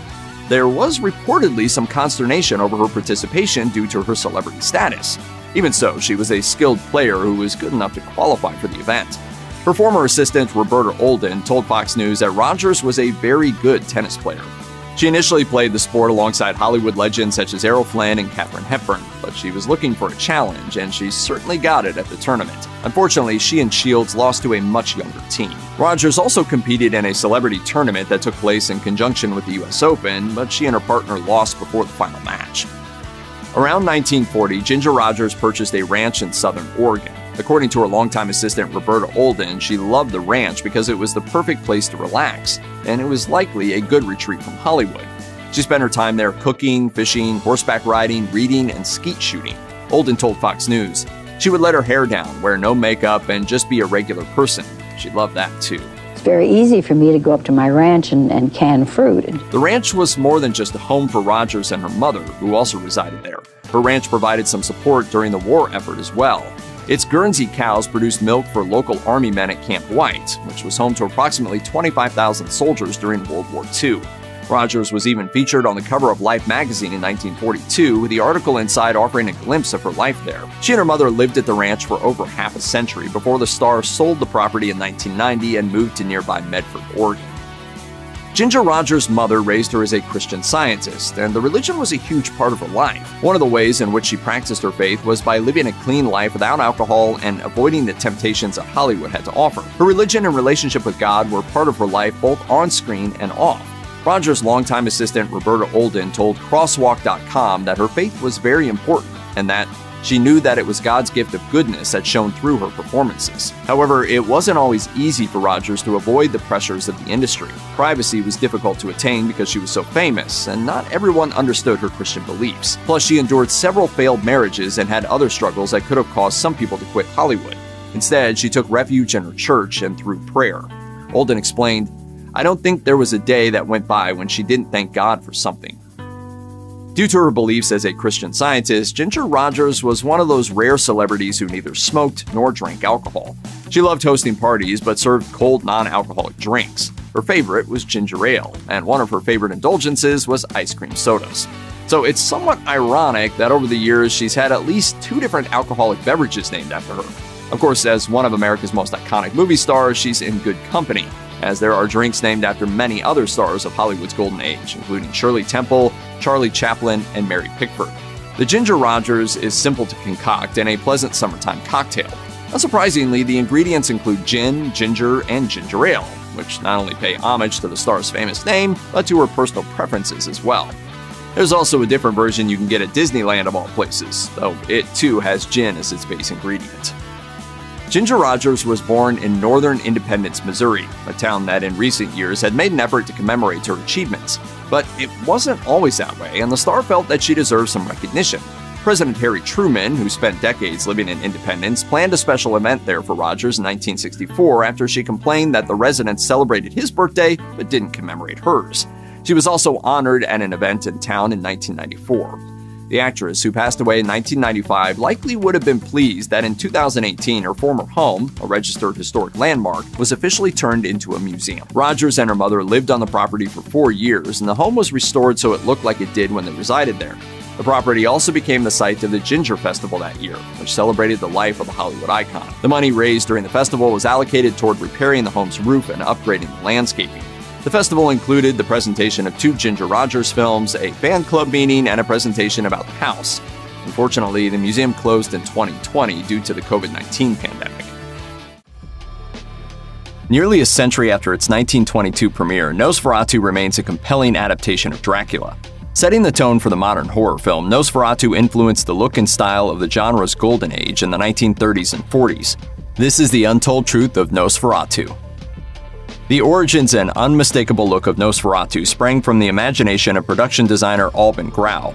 According to the Fortean Times, Grau was born in Germany in 1884 and grew into a skilled painter, eventually leaving his job as a baker's apprentice to study art. After World War I, he ended up turning that passion into a job with Germany's largest film studio at the time, creating storyboards and concept art for movies. Aside from art, Grau's guiding passion was the occult. A longtime practitioner of ritual magic, Grau was a member of several German esoteric groups, and in 1921 he established his company Prana Film with the sole purpose of producing movies with supernatural themes.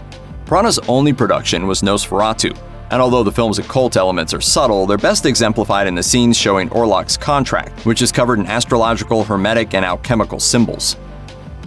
In The Haunted Screen, author Lottie Eisner attempts to explain the cultural atmosphere that led to famous German horror films of the silent era, such as Nosferatu and the iconic expressionist film The Cabinet of Dr. Caligari. As Eisner wrote, "Mysticism and magic, the dark forces to which Germans have always been more than willing to commit themselves, had flourished in the face of death on the battlefields, and the ghosts which had haunted the German romantics revived." Eisner's argument that the horrors of war inspired these classic films is well-founded, as Alban Grau's vision for the film was as much rooted in his own experience with war as it was with Bram Stoker's original Dracula novel. An incident from Grau's days on the Eastern Front of World War I brought him face-to-face with the possible reality of the supernatural, firing his imagination and kindling the spark which would eventually become Nosferatu. As detailed in Eisner's book Murnau, in the winter of 1916, Grau was staying with an old Serbian man. The artist and budding occultist listened to the Serb tell the story of his father, who had died without receiving the sacraments and wandered his village as the undead.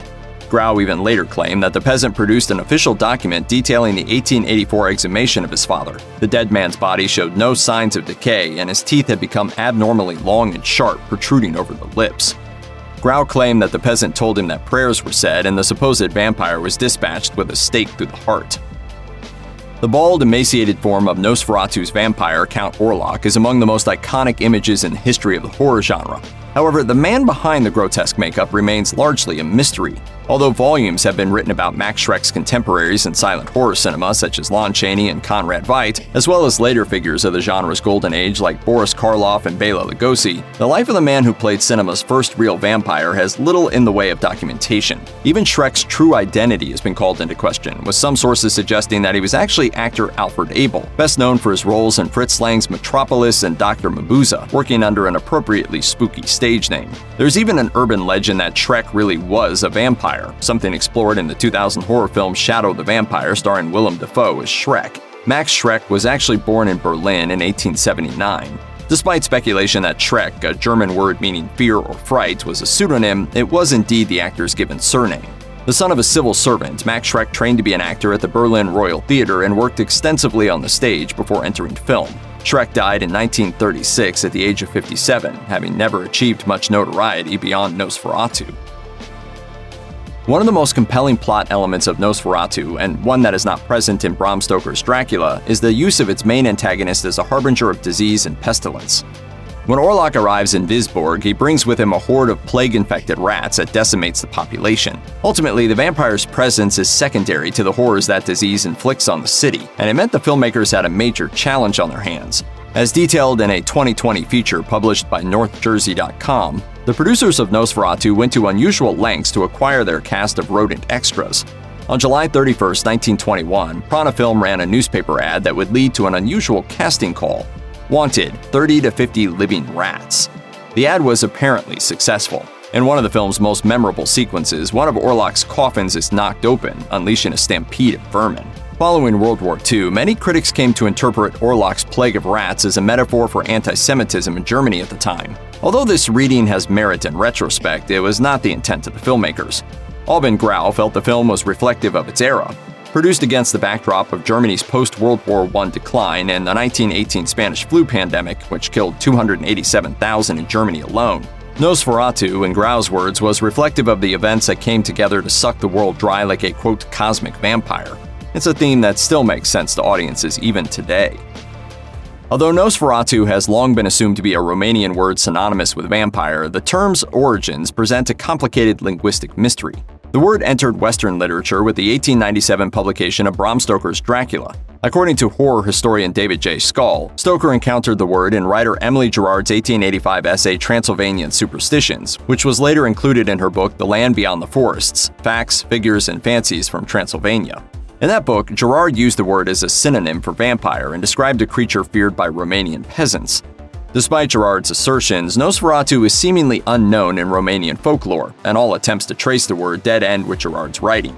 Though various researchers have tried combing Greek, Roman, and other ancient languages, it's also hard to pin down a linguistic origin word tied to it. In 2011, writer Anthony Hogg finally discovered an earlier source containing Nosferatu. Predating Transylvanian superstitions by 20 years, The Year and Its Days in the Opinion and Custom of the Romanians of Transylvania by Wilhelm Schmidt contains the mysterious word and uses it in much the same way that Gerard's book did. However, Nosferatu's true origins remain murky. Nosferatu dispenses with the artifice of the cabinet of Dr. Caligari for an expressionism that's more akin to a heightened yet nightmarish reality. Much of the film's terrifying atmosphere stems from F.W. Murnau's use of practical locations.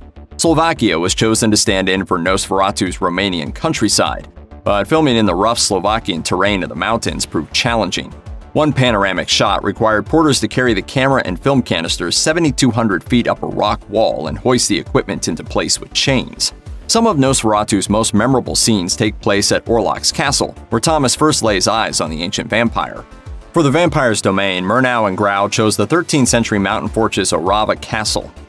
Today, it stands virtually unchanged and is a popular historical tourist attraction.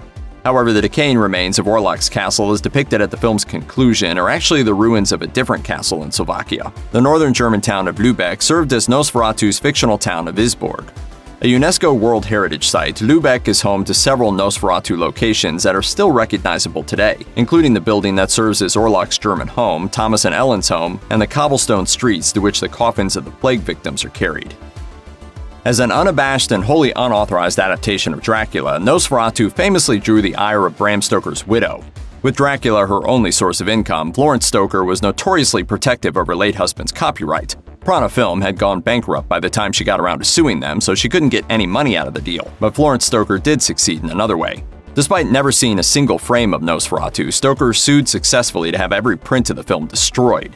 Because of that order, the horror classic was almost lost forever. Lots of films from the silent era have been lost, whether through neglect over time, storage fires, or other mishaps. As historian David J. Skall has noted, though, the Nosferatu case is one of the few instances in which someone has actively tried to destroy every trace of a film, particularly a film they've never seen. Yet Nosferatu survived. In 1925, a livid Florence Stoker discovered that a British film club called the Film Society was planning a private showing of Nosferatu. Stoker immediately attempted to seize the film, but the Film Society's co-founder was able to keep her legal agents at bay with evasion and stonewalling. That fabled print disappeared before Stoker and her lawyers could seize it, and eventually Nosferatu turned up in the United States.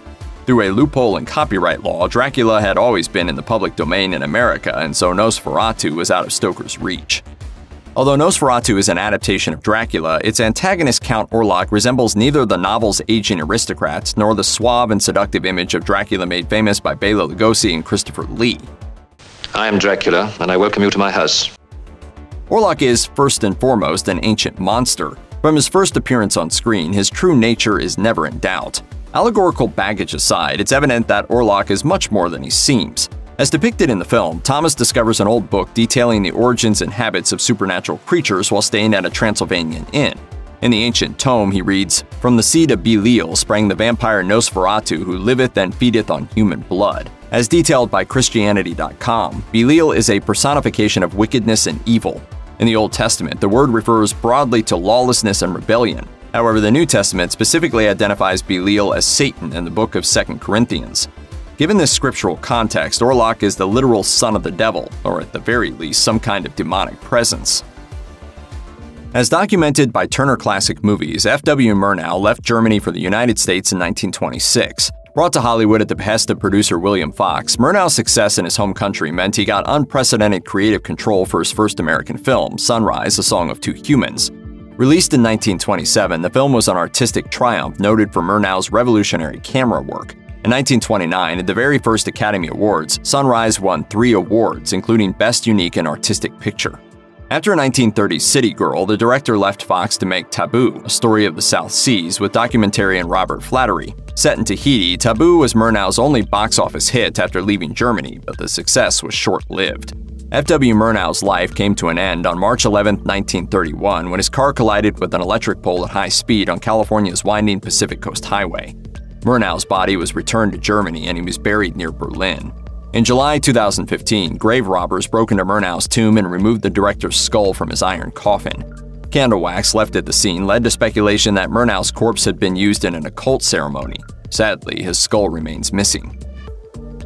In 1979, filmmaker Werner Herzog mounted an ambitious and thematically complex remake of Nosferatu. Starring Klaus Kinski as Count Dracula, the film presents the vampire as a lonely outsider who yearns for love and beauty.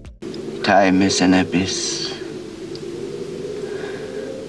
profound as 1,000 nights.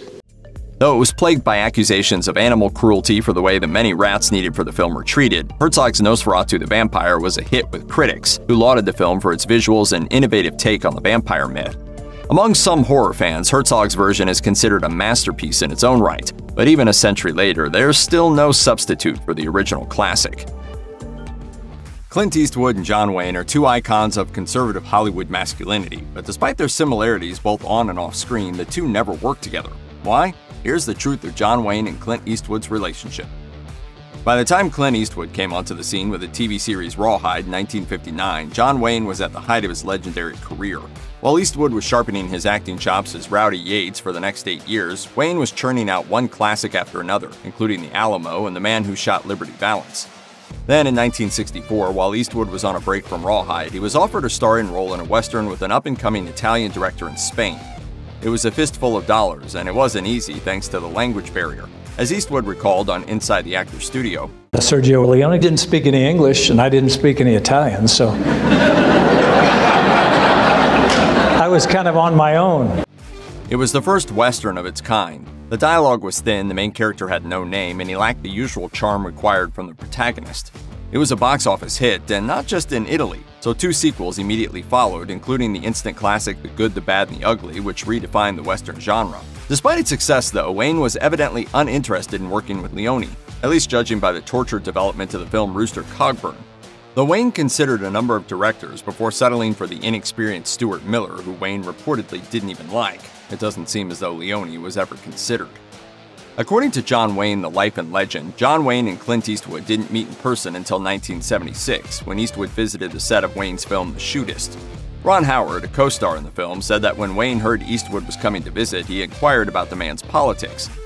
By the 70s, Wayne was increasingly isolated in Hollywood as a firm conservative, especially after a 1971 Playboy interview where he advocated for a form of white supremacy, saying it was needed, quote, until the blacks are educated to a point of responsibility. Still, Wayne said in an interview that he had always considered himself a liberal of sorts, even if nobody else did. He insisted that he didn't vote on party lines, but rather for the individual. Eastwood also shared this sentiment, at least from a 2020 interview with the Wall Street Journal, in which he spoke about being a libertarian as, quote, somebody who has respect for other people's ideas and is willing to learn constantly. John Wayne was originally offered the lead part in Dirty Harry and later regretted turning it down, according to John Wayne, The Life and Legend. Interestingly, Eastwood revealed on Inside the Actors Studio that he had heard Paul Newman had also been offered the part, but wasn't interested due to some of its political undertones. So Eastwood, being the next runner-up, was cast as Inspector Harry Callahan in 1971, and the film went on to be a wildly successful franchise. While the critics tore it apart for its excessive violence and glorification of a bad cop, it raked in $22 million at the box office, spawning several sequels. Of course, in hindsight, there are several reasons why Eastwood was probably the better fit than Wayne. Wayne was opposed to excessive violence in films and protested against depictions of cops bending or breaking the law. Eastwood, on the other hand, had a history of playing anti-heroes, and it didn't hurt that he also did most of his own stunts, while Wayne's health was declining. Still, Wayne said in his biography, "I made a mistake with that one." Wayne didn't just meet Eastwood on the set of The Shootist in 1976. He also had to deal with Eastwood's outsized Hollywood reputation. According to John Wayne, The Life and Legend, the Duke was not impressed with much of Don Siegel's direction on The Shootist, and the two frequently argued. In fact, their feuding started even before the film began, with Siegel telling a reporter for the Carson City newspaper, "Wayne is supposed to eat directors for breakfast, but if he tries to eat me, he'll get indigestion." Siegel also had to shoot a handful of scenes around Wayne while he was recovering from a bronchial infection. When Wayne returned, most of what the director did while he was gone was okay, except for a scene where Wayne's stunt double shot a man in the back as he attempted to run out of the saloon. Wayne was livid. According to his co-star Hugh O'Brien, Wayne said, "Wait a minute, I've never shot anybody in the back and I'm not going to start now." According to Eastwood, he later heard that Siegel later tried to have Wayne ambush another villain and Wayne again refused to shoot him in the back. Siegel said, quote, "Clint Eastwood would have shot him in the back," to which Wayne replied, "I don't care what that kid would have done. I don't shoot him in the back." Clint Eastwood's characters undeniably shook up the format of American westerns. The straightforward good guy and bad guy dynamic became more ambiguous and therefore far more interesting. Eastwood's protagonists often fueled the plot with vengeance, like in The Outlaw Josie Wales, while John Wayne's were justly upheld by honorable ethics like in El Dorado. Eastwood's characters also seemed to directly reflect the new approaches to morality in cinema in the 1970s. Wayne's ideals were cultivated 30 years prior, and his convictions oftentimes appeared black and white in a full-color world. In Wayne's damaging Playboy interview, he talked about the dwindling state of democracy due to Americans' growing disrespect for authority, mentioning the Black Panthers' treatment towards police and the Vietnam War protests. He was also candid about his thoughts toward pictures that veered off course from traditional Western frameworks like High Noon. In the film, a retired marshal has to face an outlaw gang alone after the townsfolk refuse to help him. In the end, the character prevails, but throws his badge in the dust before hopping in a carriage to leave town with his new wife. Wayne told the interviewer, "It's the most un-American thing I've ever seen in my whole life." In fact, Wayne disliked it so much that he later made the film Rio Bravo as a direct response. But for Eastwood, moral dilemmas and ambiguous endings like the ones pioneered in High Noon were far more interesting, a thinking that led him to make unusual and offbeat westerns like High Plains Drifter and Pale Rider. John Wayne preferred working with the best in the business since he seemed to consider himself as such. According to John Wayne, The Life and Legend, he felt that directors needed to be as well-rounded and well-experienced in their careers as he was. For example, he loudly detested Stuart Miller, who directed him and Katharine Hepburn in Rooster Cogburn, saying on Phil Donahue, quote, "He was a poor director." He then added, "Kind of new around the business. And there's some question about, his capabilities." This was also the case for actors, and he gave his True Grit co-star Kim Darby no slack for what he thought was a lackluster performance in the 21-year-old's first major role, despite that Wayne finally won an Oscar for the film. So what does this have to do with Clint Eastwood? Well, Eastwood began directing in 1971. His first film was Play Misty for Me, which wasn't a Western. In 1973, though, Eastwood tried his hand at directing a Western. The result was High Plains Drifter, which many consider to be a classic. Wayne, however, didn't, and his strong feelings about Eastwood's sophomore effort would go a long way towards defining their relationship. In 1973, following High Plains Drifter, Eastwood was sent a script for a new project called The Hostiles. According to John Wayne, The Life and Legend, when the script for The Hostiles came to Clint Eastwood's production company in El Paso, Eastwood sent it over to John Wayne to see if he'd want to co-star in the film with him. The story, which Eastwood admitted needed some work, was about a younger guy who won half of a ranch that was owned by an older guy. The two unsurprisingly don't get along at first, but in the end have to work together to fight off a band of hostiles that come to take over the property. The Duke politely declined the offer and sent the script back. After Eastwood sent the script to Wayne a second time, though, Wayne let Eastwood have it. Rather than respond directly to the offer to appear in The Hostiles, Wayne instead wrote Eastwood an angry letter where he expressed anger towards Eastwood for what Wayne perceived as un-American ideals in High Plains Drifter. Wayne specifically griped that the townspeople did not, quote, accurately represent the spirit of the pioneers who had made America great. Eastwood didn't bother to write back. He told film critic Kenneth Turin, "I realized that there's two different generations and he wouldn't understand what I was doing. High Plains Drifter was meant to be a fable. It wasn't meant to show the hours of pioneering drudgery. It wasn't supposed to be anything about settling the West." Still, that didn't keep Eastwood from sending Wayne a third version of the script for The Hostiles. Wayne was given the third draft by his son while they were out sailing, as his son thought Wayne should reconsider. Instead, Wayne said, "This piece of shit again," and threw it in the ocean. According to a Wayne biography, Duke, a love story, he told a colleague, "This kind of stuff is all they know how to write these days. Someone like me and Eastwood ride into town, know everything, act the big guys, and everyone else is a bunch of idiots." Eastwood never went on to make The Hostiles. Wayne and Eastwood also had something else in common. They both held director John Ford in very high regard. John Wayne had incredible loyalty to Ford, who taught Wayne everything he knew, from his famous walk to the charming intonation in which all of Wayne's characters spoke. Wayne even called him Coach. However, Ford put a lot of pressure on Wayne no matter the circumstances, whether it was humiliating him on set or berating him for not enlisting during World War II. But despite the tensions that ebbed and flowed between the two icons, Wayne was always loyal to Ford and openly referred to Ford's advice often when he was on other sets, from how to sequence a shot to the rhythm of delivering emotion in a scene. Eastwood was also inspired by Ford throughout his own career. During an event at the Directors Guild of America, Eastwood said that Ford's influence on directors, quote, is like osmosis, and that he watched Ford's films like Stagecoach in the theater as a kid. But for Eastwood, Ford's equations for westerns were simply jumping off points rather than rules to abide by, as he enjoyed the depth required to cultivate heroes that weren't necessarily straightforward in their intentions or approachability. When John Wayne had his one-sided exchange with Clint Eastwood over High Plains Drifter, it was the early 1970s, when Eastwood's career was on the upswing while Wayne's was on the down. Wayne had started to take roles he wasn't really interested in, such as the title character in McHugh, for the sake of working. On top of that, Wayne's health was declining quickly.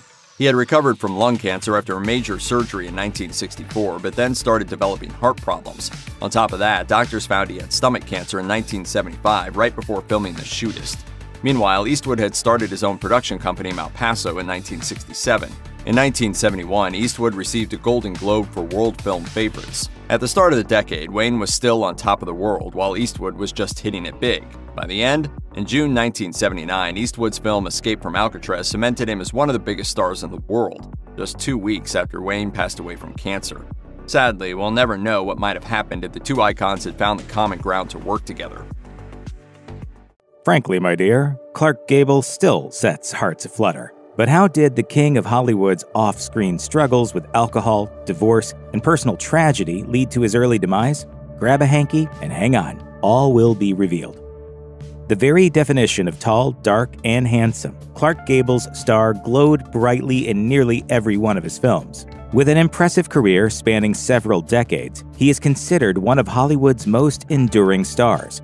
Known for his charm, the charismatic actor's popularity rose steadily beginning with the 1931 film A Free Soul, which led to being cast in Frank Capra's It Happened One Night, a role that won him the Oscar in 1934. The next year, he followed up with an Academy Award-nominated performance for his role as Fletcher Christian in the 1935 film Mutiny on the Bounty. but it was his iconic performance as the debonair rogue Rhett Butler in the 1939 blockbuster Gone with the Wind that won him the hearts of generations of moviegoers and secured his third Oscar nomination. Frankly, my dear, I don't give a damn. If Gable was indeed the king of Hollywood, he was a hard-working monarch, and if not all his movies were critically acclaimed, he was always a box office favorite. His sudden death at the age of 59, following the wrap of his final film, The Misfits, left fans wondering what great performances he might have given if he'd had more time. In his personal life, however, Gable seemed to have more than his share of troubles. He had 2 failed marriages early on. His first wife, Josephine Dillon, was his acting coach, and she helped him hone his acting abilities on his way up. But it was his second union, with socialite Rhea Franklin Langham, that made the gossip columns because of his repeated infidelities.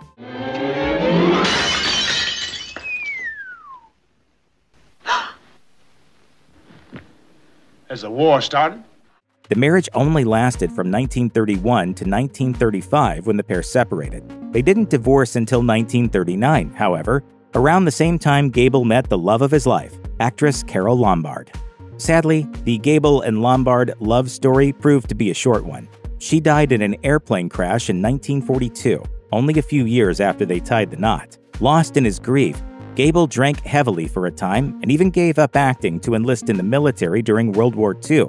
At 41 years old, he signed on with the Army Air Corps, serving as a tail gunner, an extremely dangerous position with a very short life expectancy. In spite of his obvious death wish, Gable survived to go on to earn the rank of major. After the war, he took up acting again, but haunted by the loss of Lombard, he continued to flounder personally.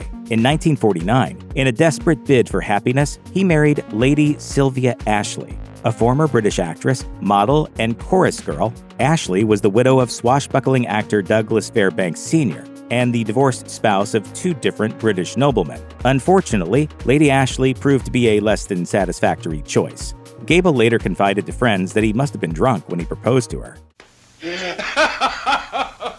In the final years of his life, however, Gable's personal story seemed to be on the upswing. He married actress Kay Williams in 1955. She had 2 children from an earlier marriage, and the couple seemed to finally have found some measure of domestic bliss. In 1960, the pair learned Kay was expecting their first child together, and Gable planned to take a break from work when their little one arrived. He had just one more film project to finish up first. Sadly, it was this movie that may have actually hastened his death. The Misfits was a high-profile film with a slew of Hollywood and literary heavyweights associated with the project. A complex, dramatic, contemporary Western, it was to be directed by John Huston, with a script penned by playwright Arthur Miller. Miller's wife, actress Marilyn Monroe, was to co-star with both Gable and legendary actor Montgomery Clift. But by this time, Gable was in poor health, and working on this kind of film took a lot out of him. He had suffered one heart attack earlier in his life, and he was known for his heavy drinking and smoking habit. These problems were compounded by the drastic measures Gable used to get into shape. In preparation for his portrayal of Gay Langland, an aging cowboy, he dropped more than 30 pounds quickly with the help of amphetamines. And if this wasn't hard enough on Gable's aging body, making the film proved even more difficult. Shot on location in Nevada, its stars had to cope with the area's brutal heat, which probably proved too much for Gable's heart in the end. Don't worry, we're not through here. Not by a long shot. We're only getting started. The Misfits required some reshoots, and Gable had to work an extra 3 weeks on the film. After the project wrapped in early November 1960, he and his wife went back home to Encino, California. Soon after arriving home, however, Gable suffered a heart attack on November 6th. The star was taken to Hollywood Presbyterian Hospital for treatment and seemed to be doing okay, but only 10 days later, Gable died suddenly in his bed, only hours after having dinner with Kay in his room. The nurse with him at the time reported Gable was sitting up one moment and gone the next. The doctors suspected yet another heart attack. Gable was only 59 years old. Gable's death made newspaper headlines around the world as fans mourned the passing of one of everyone's favorite film stars. It is ironic that The Misfits, which was released in 1961, also proved to be the final performance of his co-star, Marilyn Monroe, another screen legend who died from an overdose of barbiturates in 1962. In a final personal tragedy for Gable, he never got the opportunity to see his son. The child he was so eager to welcome into the world, John Clark Gable, was born 4 months after his father's passing. In the end, Gable was laid to rest beside his third wife, Carole Lombard, at Forest Lawn Memorial Park in Los Angeles. Clark Gable may be gone, but like the consummate performer he was, he left his fans wanting more. Goodbye, Clark. The king is dead. Long live the king. If you or anyone you know is struggling with addiction issues, help is available. Visit the Substance Abuse and Mental Health Services Administration website or contact SAMHSA's National Helpline at 1-800-662-HELP, 1-800-662-4357. Hardly anyone can think of classic Hollywood without recalling actress Grace Kelly. She wasn't in very many films, but Kelly had a huge impact on Hollywood and on the world. Here's the tragic story of Grace Kelly. Grace Patricia Kelly was the third child born into a wealthy Irish Catholic family in Philadelphia, Pennsylvania. The Kellys were never fully accepted into high society despite their substantial wealth. If someone had the good luck of being wealthy around the early to middle part of the 20th century, they still had to have the right background to be welcomed among the upper class. Unfortunately, it didn't matter how much money a family had if they were of the Irish Catholic persuasion, as many elites still gave them the cold shoulder. According to the Washington Post, Grace's father, Jack Kelly, was not one to be put out. If he wasn't going to be accepted among the Philadelphia mainline elites, he would have just as luxurious a mansion as any aristocrat. So he built an elegant family home in the East Falls neighborhood of Philadelphia. Jack was the son of Irish immigrants and made his fortune in the construction trade during the post-World War I boom. He was also one of the rare few unaffected by the 1929 market crash due to him never investing in stocks. Grace Kelly came from a wildly athletic and sociable family. Her father, Jack, was a three-time Olympic gold medalist in rowing. Her mother, Margaret, was a model and a competitive swimmer. Kelly's father expected all of his children to be just as extroverted. But according to Vanity Fair, Kelly was shy and introverted. She suffered from asthma and sinus problems as a child, much to her father's disappointment. Grace's serenity made her stand out from her siblings, but that wasn't enough to interest or impress her father. Her siblings weren't sympathetic to her relationship with her father. According to one story, her sister Liz Ann one time locked her in a cupboard. Rather than try to escape, Kelly simply stayed in the closet and quietly played with her dolls until someone discovered her hours later. Grace Kelly's family was disapproving when she announced her intention to become an actress. According to biography, her father most notably was displeased with his daughter's career choice and said that an actress was a slim cut above a streetwalker. But as biography notes, her uncle Walter Kelly was a successful vaudeville performer, while her other uncle George Kelly was a Pulitzer Prize-winning playwright. George was one of the actress's greatest influences and became her primary mentor and confidant. It was thanks to her uncle's guidance that Grace Kelly learned the ins and outs of Hollywood and was able to gain admittance to the American Academy of the Dramatic Arts in Manhattan. Grace Kelly tried not to rely too much on family relations or money to advance her career. Her parents didn't want her to move to New York, but Kelly was insistent. According to Vanity Fair, she even covered her own tuition by taking lucrative jobs as a commercial model. Kelly also had to lose her Philadelphian accent and get control of her sinus troubles, which she tried by taking diction lessons and wearing a clothespin on her nose. Her newly refined accent was the subject of some mockery from her family. What's the matter with me, Mark? I don't seem able to feel anything. After a few roles on Broadway, Kelly decided to try Hollywood. Vanity Fair stated that she took great care with her appearance when attending auditions, dressing conservatively and ladylike and even wearing white gloves, highly unusual in the Hollywood world, but it worked. Her biggest break arrived when Gary Cooper discovered her during her first film, 14 Hours. Cooper then had her cast as his wife in his latest film, High Noon.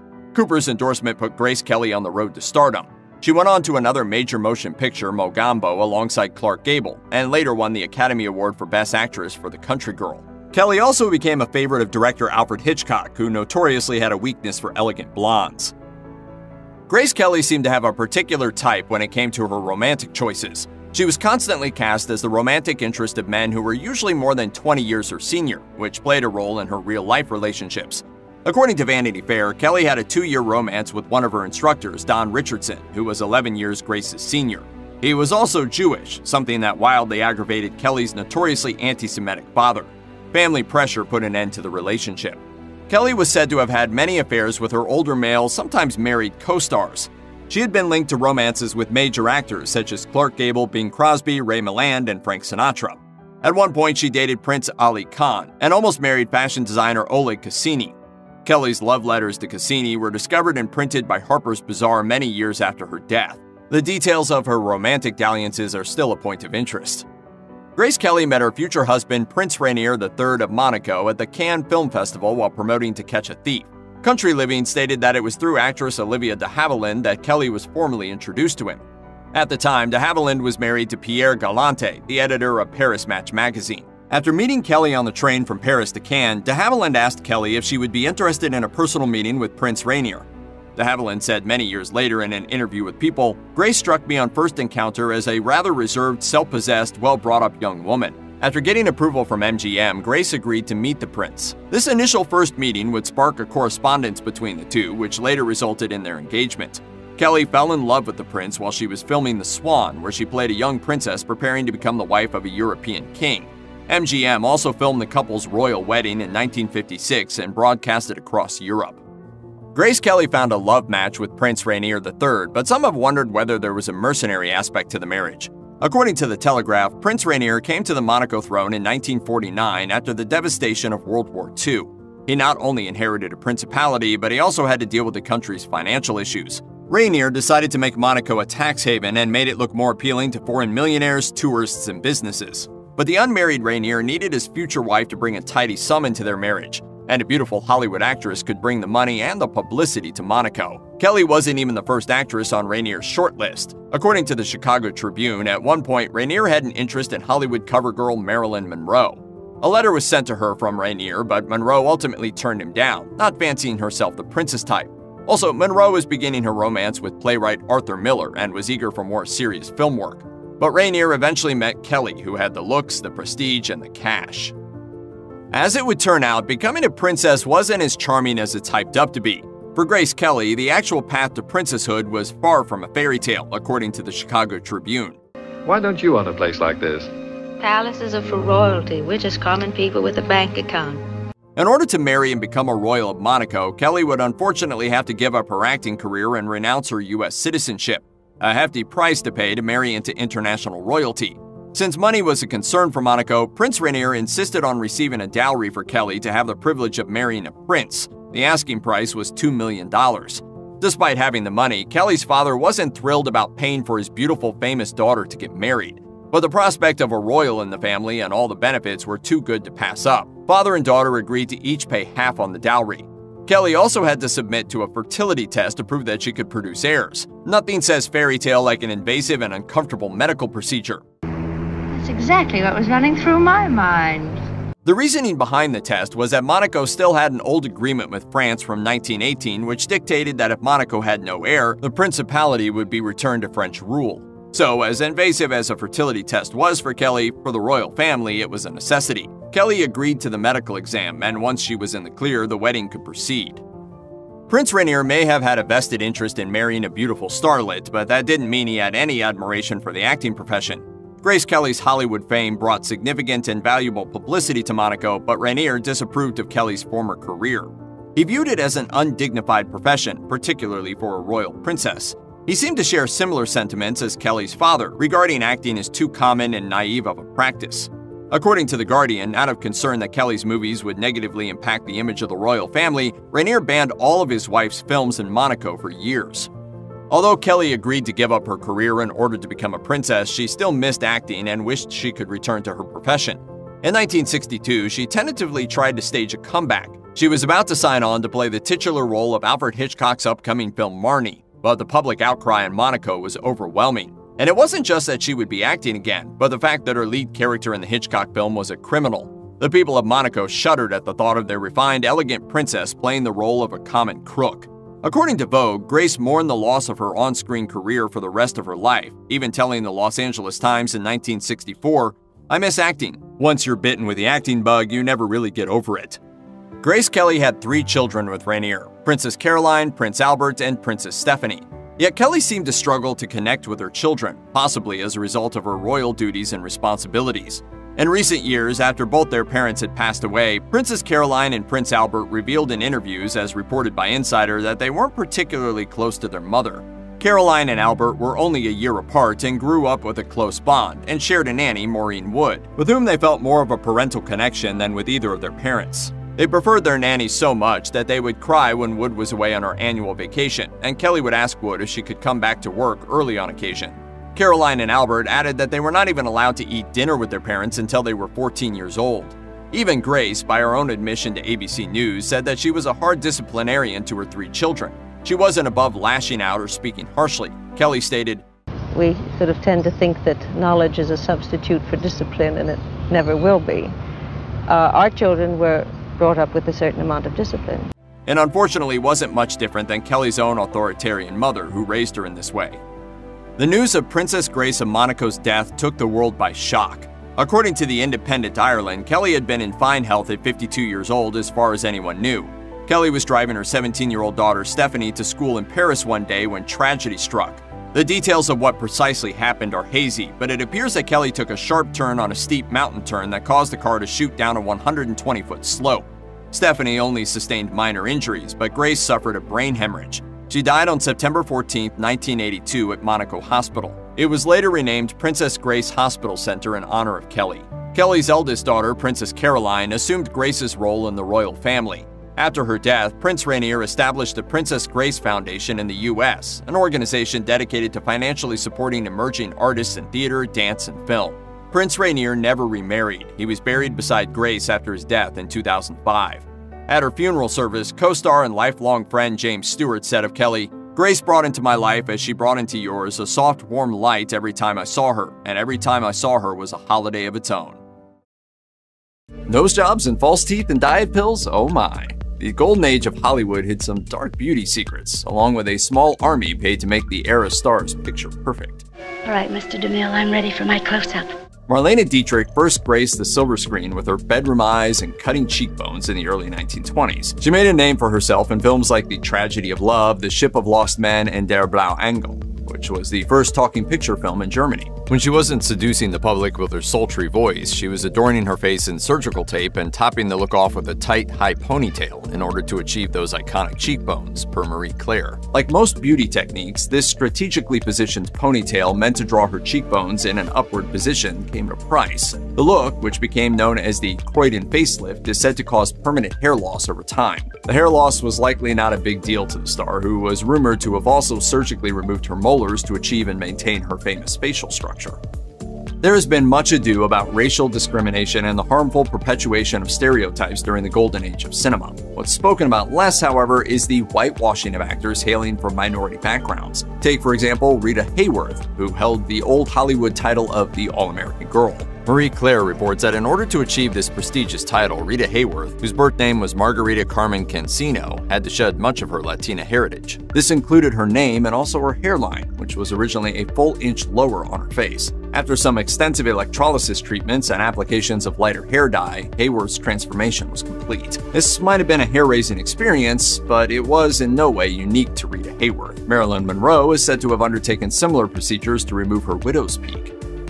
When they signed a contract with a major studio, Hollywood icons of the past were forced to undergo what Rack refers to as identity-shifting transitions. They would be given an image that they would have to maintain in every sense of the word, from the physical to the moral. In fact, leading entertainment corporation MGM Studios had approximately 52 cosmetologists on hand to ensure their strict standards were met. Stars endured facial contouring procedures using gelatin and putty. They had their freckles removed with harsh chemical creams. There were false teeth, porcelain dental caps, and pancake makeup manufactured by Max Factor to present themselves as flawless. Even male actors were in on the gig, donning false mustaches and phony muscular physiques. According to Harper's Bazaar, beauty was so sought after in the early years of Hollywood that the phrase "looks over talent" became a backstage motto for most. Well, Gil, how do I look? You look all right, Red. Don't sound so good. In 2017, authors Angela Cartwright and Tom McLaren published Styling the Stars, Lost Treasures from the 20th Century Fox Archive. The book is an entire stockpile of photos exposing vintage Hollywood stars for exactly what they were, imperfect individuals just like everyone else. Camera tricks as crafty as any Instagram filter were often used, but if all else failed, plastic surgery was literally and figuratively on the table. The Independent details the history of plastic surgery, which actually predates both vintage Hollywood and even anesthesia, as painful as that sounds. By the turn of the 20th century, cosmetic surgery companies had stepped on the scene, promising surgical enhancements for several ailments, the most notable being ill-shaped noses. Rhinoplasty, a method used to reshape a patient's nose, was in full effect in the early 1900s. Procedures wherein skin grafts were taken from the arm and redistributed to shape someone's nose were less talked about, but they most certainly happened. One particularly stomach-turning example of rhinoplasty consists of a patient's nose being injected with scorching hot paraffin in wax and then molded like a sculpture on the face. In worst-case scenarios, the wax could cause cancer or permanent disfigurement of the face. Some stars are believed to have still taken the plastic surgery risk, such as Marilyn Monroe, whose posthumous skull x-rays suggest the cartilage on the tip of her nose had been reshaped. Drug use was a dark secret that eclipsed the golden age of Hollywood, but not all drugs were used to alter an actor's state of mind. They were also notoriously used to alter their appearances. The most well-known example of this is perhaps also the saddest. For the film classic blockbuster The Wizard of Oz, young star Judy Garland was force-fed copious amounts of harmful pills in order to keep her weight down and her energy up. Why, my little party's just beginning. Biography reports that Garland died at age 47 due to an overdose as a direct result of a substance use disorder, which many believe started with the studio. This very same struggle was common among other stars who were also encouraged to take dangerous drugs to maintain their trim, on-screen figures. According to history, 50s actor Joanna Moore was prescribed mood and image-altering amphetamines for weight loss, which a Hollywood doctor elusively described as vitamin injections. Dr. Lee Siege of 20th Century Fox spoke candidly on the subject years later, telling Marilyn Monroe biographer Anthony Summers, pills were seen as another tool to keep stars working. The skinny on those weight loss tactics only gets worse. Harper's Bazaar reports that weight control wasn't optional for these classic vintage stars. It was built into their contracts, further driving the incentive to go to drastic, sometimes deadly lengths. If you or anyone you know needs help with addiction issues, help is available. Visit the Substance Abuse and Mental Health Services Administration website or contact SAMHSA's National Helpline at 1-800-662-HELP. 4357.